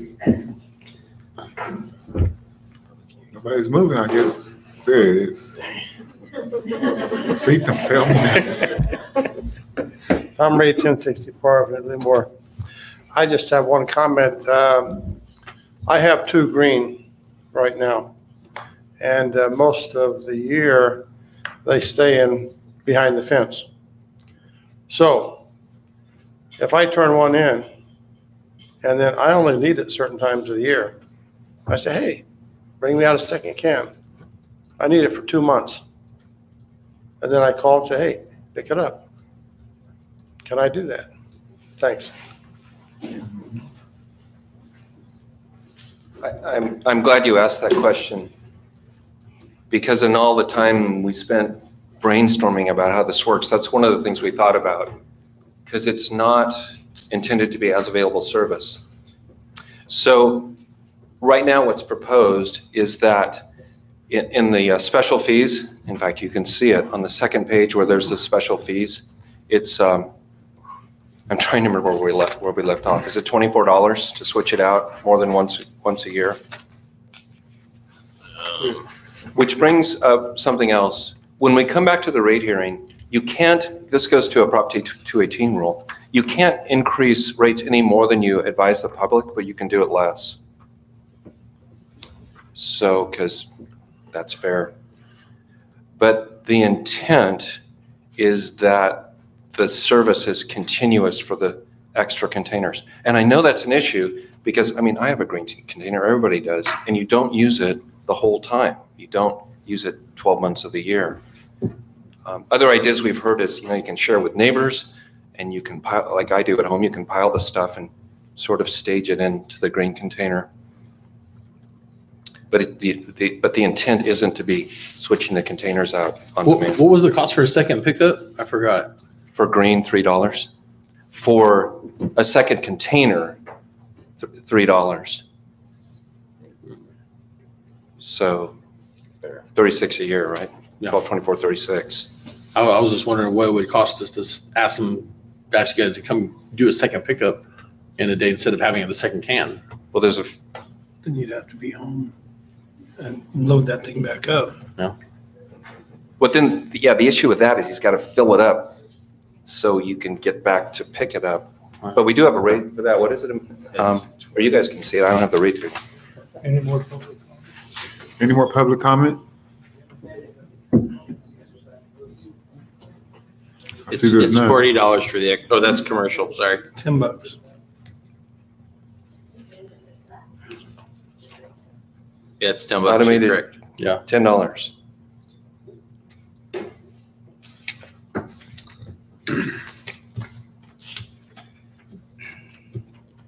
Okay, well, bringing it back to the council. Close the public hearing? Closing public hearing? Yeah, it It's not wasn't a public hearing. This is just new bring it back business. to council. Bring it back to council. So really the question was, is it worthwhile to add another quarter, 25 cents? Is that basically it? Keep it the way it is and add a quarter or have people turn their cans in and save a quarter? Yes, and to be clear, the way I've set it up presently in the rate matrix you have is we're saving the quarter, which means everybody who has the extra containers will pay $3 or $4. The alternative is to leave it at the $29.65, the other rate, and everything stays the same. People can request second containers when they want to. It's the way you do it now. Do we have to make that decision tonight, or can we just ratify the authorization of staff to proceed with the issuance of notice of property owners? If you want to leave it open, we should just simply put the 25-cent higher rate in the rate notice. And you could decide later. So instead of 25.65, it'd be instead of 29.65, it'd be 29.90. Thank you. Okay. Which is minor. We could just do it that way. I like that. I like it. agree. Okay. And we have to remember when we come back to the rate hearing to deal with that. Okay. So if there's no other public comment, I already gave it back to the city council. So I go ahead and make a motion then to adopt a resolution 2019-47 authorizing staff to proceed with development and issuance of a notice to property owners regarding a public hearing on January 21st. That should be 2020, I guess, to consider a refuse fee increase, just because the staff report had the wrong date in there. I got a motion by Mr. Plourde. Second. Second by Mr. Brown. Mr. Plourde? Aye. Mr. Brown? Aye. Mr. Lyons? Aye. Mr. Scody? Aye. I vote aye. Motion carries. 5-3, Report and Recommendations Resolution 2019/48, redefining the memoranda of the understanding between the City of Lemoore and the Police Professional Service Bargaining Unit, PPSBU. Ms. Spear? Good evening, Mayor and council members. On August 20th of this year, council authorized the creation of a new bargaining unit, the Lemoore Police Professionals Services Bargaining Unit. And as a requirement, we are required to have a memorandum of understanding with that new unit. We have been in negotiations both with between the city and that bargaining unit for the last couple of months. And so tonight we have their MOU before you. The members of this unit came from a previous bargaining unit. And so we have, at the direction of council, proposed a memorandum of understanding with that unit that is consistent with their current salary, benefits, and other elements of compensation. And this MOU is set to expire in June 2020 to keep them consistent with the same schedule for all of the other bargaining units for the city. So tonight, since we finished that negotiation process, the bargaining unit has agreed and has taken a vote and has approved this memorandum. We just need an official action of council in order to make it official. Was that a unanimous vote? It was. Before we make this move, I want to try to open it to the public, get their input on it. Anybody from the public? I see there's none. Okay, back to the council. Stop, go.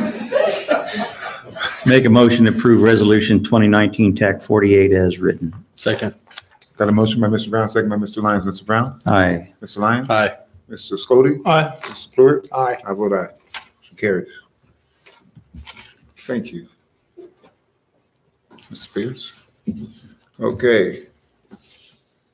Report and Recommendations Resolution 2019-49, affirming the engagement of municipal advisor and bond counsel of potential insurance and water revenue bonds and solicitation of private placement proposal and preparation of related documents and taking related actions in the agreement between the City of Lemoore and RWG Law for Service. Ms. Spears.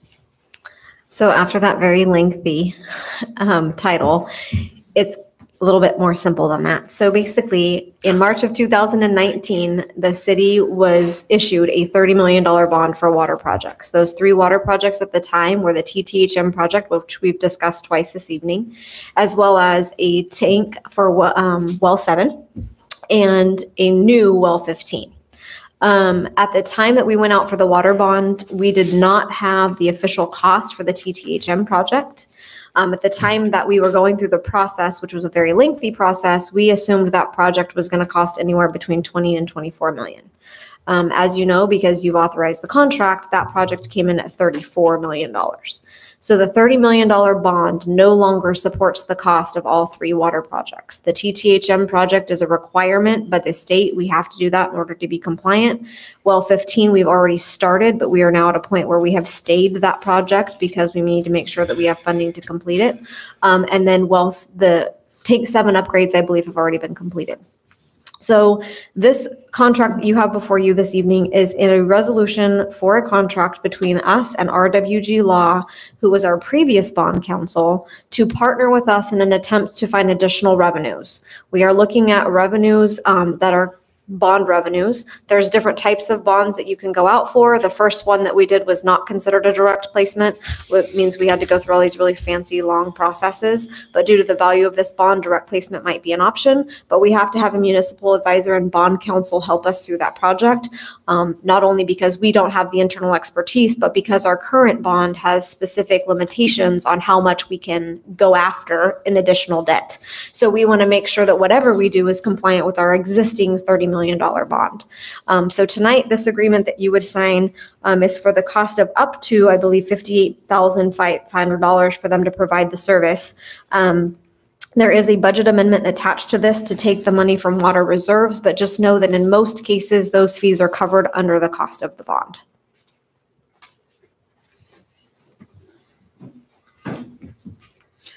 How many different types of bonds there are? I don't know. That's why we have bond counsel. I honestly don't know the answer to that. Tons.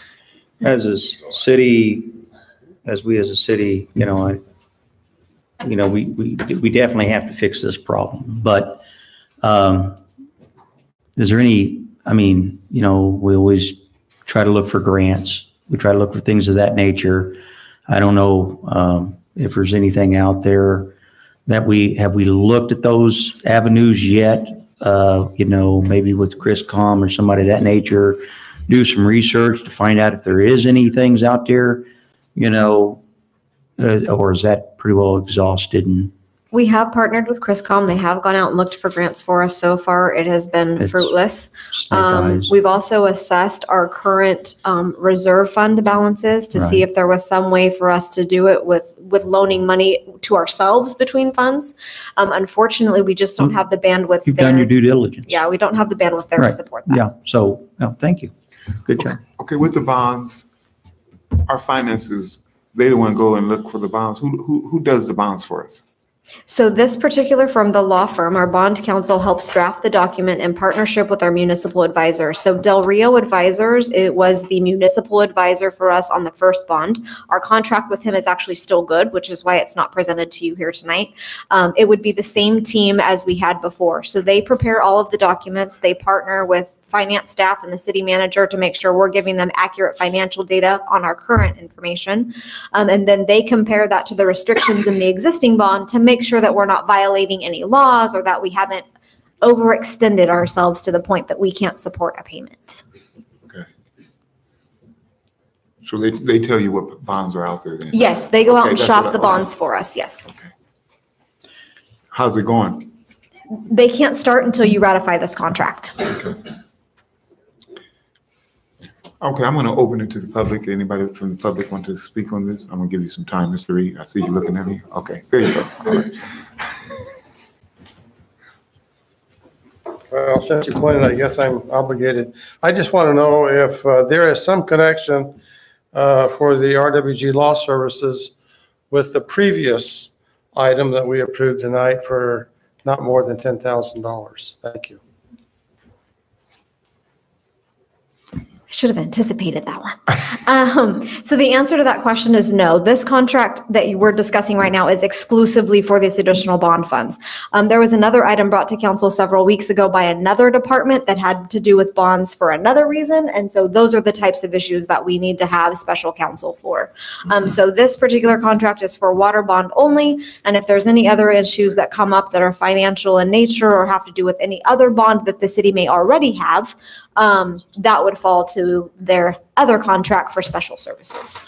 And due to the increase, because there's $4 million in difference, right? Between bond one and this. Well, you said it, we had the original bond. 30 million, yes. 30 million, and then this is for the additional. That's because you said we had 15 on hold. We're looking for approximately $5 to $6 million. So we're waiting for some of our fiscal year 19 audit to kind of start and see where we're ending And for not last year. That estimate,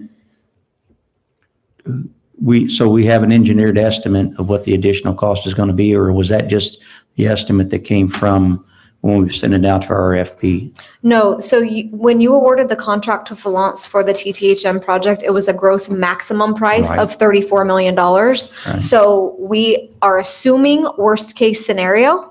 Because we need to make sure we have the money there for that. We also have an approximate value of what we know it will cost in order to complete well 15, but you also have to know that we've also spent down some of that $30 million because we're several $1 million into these projects already. So there isn't $30 million still left. Well, I understand that. I understand. And, we was going to pull 3 projects from it. Now we're only pulling 2 projects.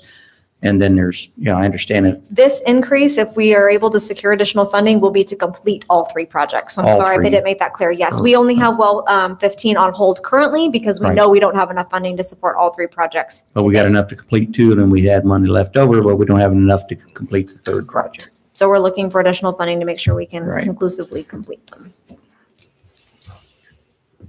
I didn't want to interrupt. Back to, I closed the comments for public and bring back to council. For instance, now we have grants and we have bonds. We don't have to pay back the grants, but we have to pay back the bonds. Anything to do with grants that we can use in this behalf? No, and so that's what I was explaining. We've worked with CRISCOM to try to see if we could get some funding, not even just through grants, but through lobbying at the state level. And so far, we have not succeeded in that. And every grant has different parameters. Some of them do have a match requirement. So not all grants are free, whereas you might not have to pay them back. You might still have a participating value. But we have not heard of any grants that we can use for water for these specific projects. As you stated earlier, you've already done that. Yeah. You've already done your due diligence. We've also reached out and have provided white papers to our elected local officials, state and federal. So they've been working on funding sources, and that work is still ongoing. But as of right now, it's in process. So we're not counting on those funds. But so we haven't given up the fight to go find revenues. We're still looking at them, but we're moving forward as if we may not get those, because without earmarks, it's tough to get this funding. Right, because the longer we don't do this, the cost of construction is going to go up. That, and we're under a requirement by the state to complete by a specific date. Yeah, then we so get an we're kind of NOV under their and we time. get, Right. yeah, we get fined and, yeah, notice violation. Okay. Council, any more expounding, or you want to make a motion? I'll just make a motion Okay. to approve. Got a motion by Mr. Brown? Second. Second, a draw, okay. Second by Mr. Scody. Mr. Brown? Aye. Mr. Scody? Aye. Mr. Fluid? Mr. Lyons? Aye. I vote aye. Motion carried. Thank you. All right, 5-5. Report and recommendations bid award TTHM Section 7 and 11 liquid oxygen LOX tanks, equipment, supply, repair, and maintenance. Rivera. Good evening, Council. As you know, this item is also tied to the TTH project, and so I just want to explain why we had to go out to bid for liquid oxygen.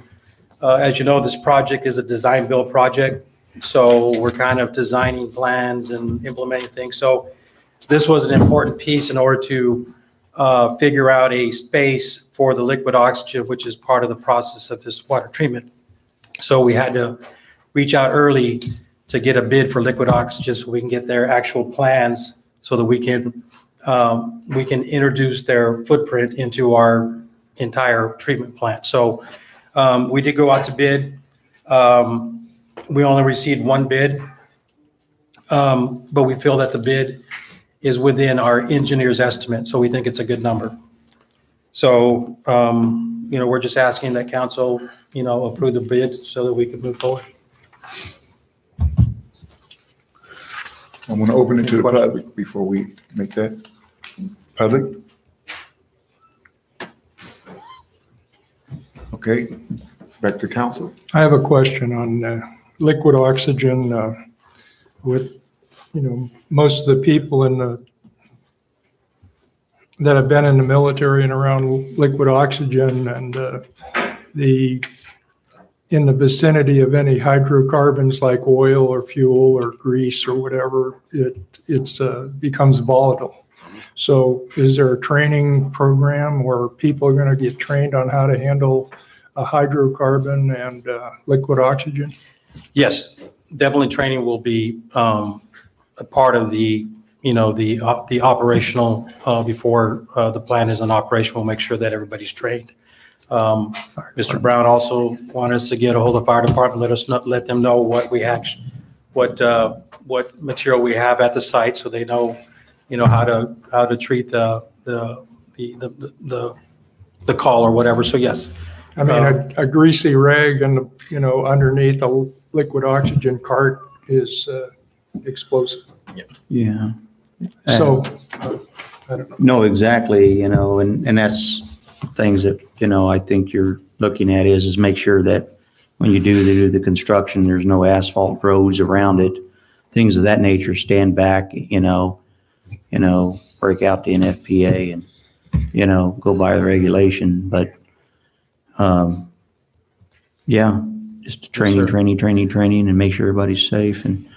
But it's transported all around through all the US and stuff. And it's pretty safe as long as you don't go over and go crazy, Yes.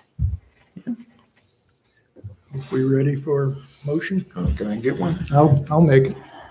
I move that we approve the bid for the locks tank, equipment and systems installed in 2 city wells per bid specifications to Metherson Tri-Gas Inc. and authorize the city manager to sign the contract. Got a motion by Mr. Plourde. Can I get a second? Second. Got a second, Mr. Lyons. Mr. Plourde? Aye. Mr. Lyons? Aye. Mr. Scoldy? Aye. Mr. Brown? Aye. And I vote aye. Thank you very much. Motion carries. Okay. Mayor Neal, if you would afford the luxury, I missed Fire Chief German for department reports. Absolutely. And I had one other thing I need consensus on as well. Okay, thank you. Sorry, Bruce. Happens all the time. That's all right. Mr. Mayor, City Council members, it does. Our meeting starts at 7:30 on Tuesday night, just like your guys' do. So it just takes me a while to get over here. This is my report for the month of October. We had five monthly meetings and drills. We had 36 fire calls. We had 138 EMT calls. Training miscellaneous was 12 calls. Gave us a monthly total of 191. Year-to-date meetings and drills, we've had 44. Year-to-date fire calls, 325. Year-to-date EMT calls, 1,308. Year-to-date training and miscellaneous is 47 for a year-to-date total of 1,724.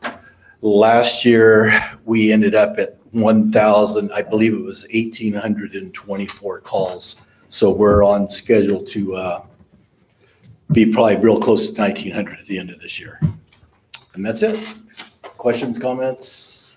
That 1,308, that was in how many months? That is 10 months. That's 10 months. Yep. What's you guys' average for a year? Well, that's, we gain 50 to 75 calls every year.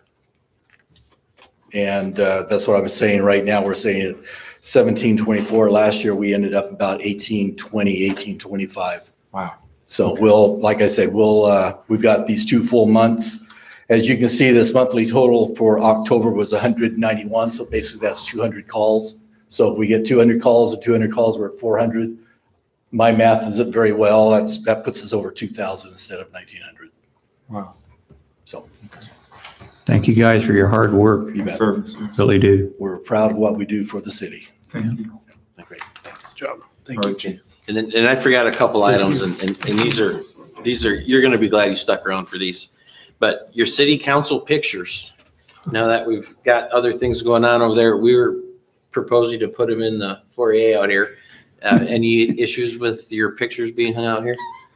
Good, okay, just checking. And then. It's not a post office, so we're okay. Mine gets out of the bathroom finally. Yeah. Pest control. It's actually on the back of Michelle's door. No. And then the mailboxes, staff would just like to start putting mail back here in the closed session room. You okay with that? Absolutely. Okay, and then this is actually the one I forgot. She reminded me of the other two, but on 12/3 we have a council meeting scheduled. With the holidays, it's going to be real tight getting agendas to you in a timely manner. Currently talking to department heads, nobody has really anything for that meeting. So I'm asking if council would consider to forego and not hold a meeting on 12/3. We had a real heavy agenda tonight. We're coming back again with some more stuff at the second meeting of this month. So If we need a special meeting, you can always work that out. yeah, I don't anticipate one, but absolutely. So I'm looking for consensus to cancel the 12/3 council meeting. Yeah, I wonder why this meeting was so heavy. Huh? Yeah. They wanted to get out of December. Okay, do I got a consensus from everyone? Yeah. Looks like it. Everybody's going dark. Okay. Thank you. That's a yes. Thank you. And I'd like to point out, we had a heavy agenda tonight. And I appreciate the fact that we're going to get home to our families at a decent hour. So thank you for getting through it. Seriously. Thank you, Council. Well, thank you. Okay. My picture wasn't in the bathroom. Okay, council report. Just want to say, our city has gone through a lot in the past year and a half. We talked about it today. Don't have a lot of words I don't have the right words to say about it, but I just want to say that this city and the people of Lemoore and the people of the police department, fire department, everybody rallied together, what I've seen, in support of the families, Ed Rogers and Officer Diaz. I'll tear up his name. Diaz. Diaz, yeah. He used to laugh at me when I said that anyway. And we have that run this Saturday for Officer Giles. And the other things we had to go through as a community. But, we as a community, I mean, we stand fast, and, we're there for each other. And that's what makes Lemoore great. Just look at our nonprofits, all the nonprofits, what they do for our city. Talked about the Lemoore Volunteer Fire Department. They save our city $2 million a year. Our police department's top notch. Public, where everybody, we all work together. We might have our differences, but at the end of the day, we still care for each other. I just personally just think that's pretty darn great, So that's all I got to say. Thank you guys for being here. Thank you, Councilman Brown. Councilman Lyons.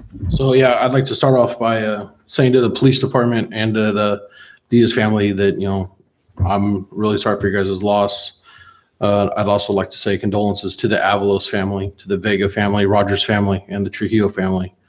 Kind of to piggyback off of what Mr. Brown over here said, that, yeah, our town's been through a lot in the last year and a half or so. But I mean, he'll only give you what you can handle. And I feel like we've handled it. We've persevered. That's right. And we're standing here smiling regardless. Yep. But aside from that, I attended KCAO on October 16th and the Aging on the 17th. Both had normal business, nothing special to report. And that's all I have. Thank you, sir. Councilman Schooley. I'd like to kind of do the, kind of same thing. Officer Diaz's family, Ed Rogers' family. My thoughts and prayers are out with them. I can't imagine what they're feeling. But to kind of talk what they're talking about, we're a resilient town. We bounce back from adversity. And, when bad things happen, people step up. And that's one of the beautiful things about living in a small town where you're walking through the grocery store and you see people, or wherever you might be, it's like cheers, man. People know your name, and it's kind of cool. So thank people for that. A reminder, the Veterans Day Parade's 11/11. It's Monday. We're a town with a Navy base, and we should be proud of the men and women that have served our country and continue to serve our country. And I've been involved with it through a couple of different places, including the fire department. And I would love to see more people out there supporting our veterans. So if you have time on Monday evening, come on out and support those who fought for us. What time is it? Well, yes, I'm sorry. What time is the parade? 7 o'clock. Oh, I have it. 6 p.m. Yes. Downtown as well. So thank you very much. I'd like to say that I knew Edward Rogers and Jonathan Diaz very, I wouldn't say very well, but if you knew them at all, they'd give you the shirt off their back. Even if you didn't know them, they would help you. So both of them, they're going to be missed. And I can just echo what the rest of the council members said. It's one of those things that you have to deal with in life. You're born and you die. And unfortunately, some people leave early. And the last thing or the second thing I wanted to talk about is on the first Tuesday of November next year, which is a year from today, there's going to be an election. And 4 of the members of the council, the seat is up on the election block. So some of the council members may choose not to run, and could be that if we're all voted out of office, that's what the public chooses to do. Well, I hope that's not the case.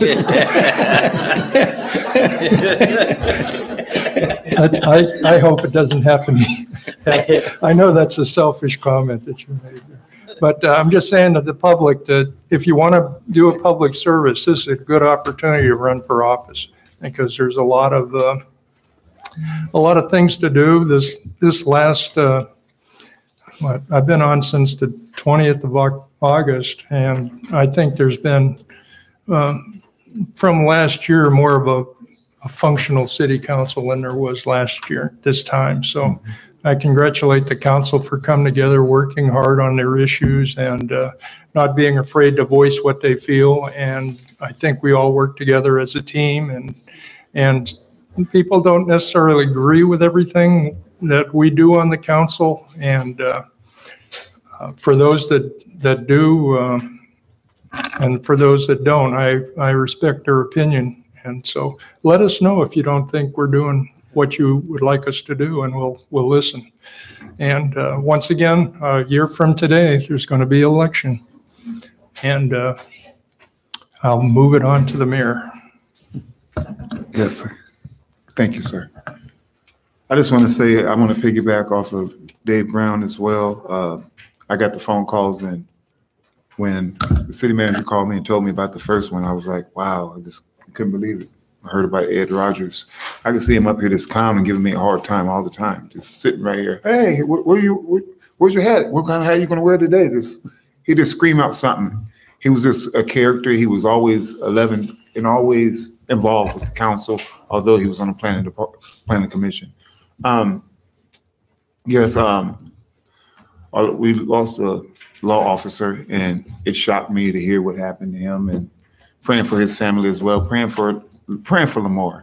We're going through something, but to see this council, the way we all intertwine with each other and it's all positive and stuff, it means a lot to me, how we're all working together as one, you know, and I just want to let you guys know, I had a great time. I went to the League of Cities, and the one that you fought for, about the contamination. The city manager had a different opinion with me, and then Mr. Reed came in. Well, anyway, that resolution was not even on the vote.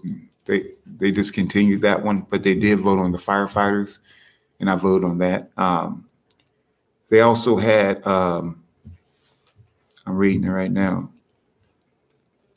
SP 1300, SB 1300, SB 1343, and this all had to do with different seminars I was going to about the hemp, about whenever something big comes in, it's going to flow in the city, and it's going to be a lot of people that lose money because they think they're going to make a bang buck, but they got so much opponents that they're going against. It's kind of like foot locking and foot action.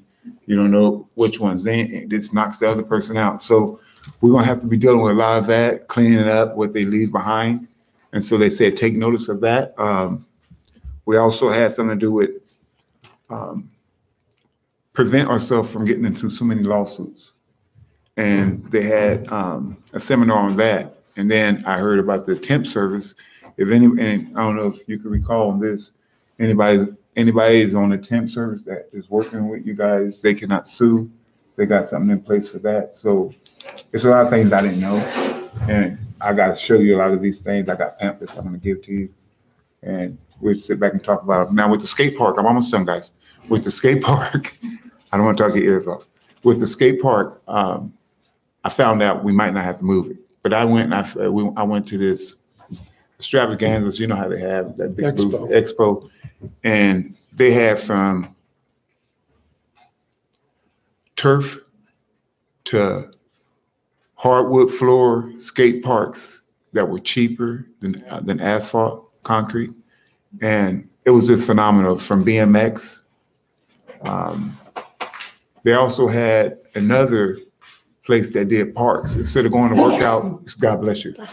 Instead of working out at a gym, they have parks that they are putting workout material in. It's beautiful. I mean, the way they have it, you've seen that? And so I bring them up too. So maybe that can help you guys out on people who wants to work out for a living. Instead of walking, it gets boring walking around that park sometime. You might want to walk on one of them they got like little artificial Stairmasters that work just with your body. You push along with your body. And so I didn't know how they made it, but they had great ideas how to do it. So it's a lot of things that you put in place for not just the kids, but for grown-ups as well, to keep the kids occupied. They had little things for like a nursery center that go around, and they just had all kinds of different pamphlets. So I want to present that and share that with you guys all together. But I had a great time. I thank you guys for everything you guys have done. I'm talking your ear off. God bless you guys. Stay positive. Much love. Adjourn. The time is now 9:15.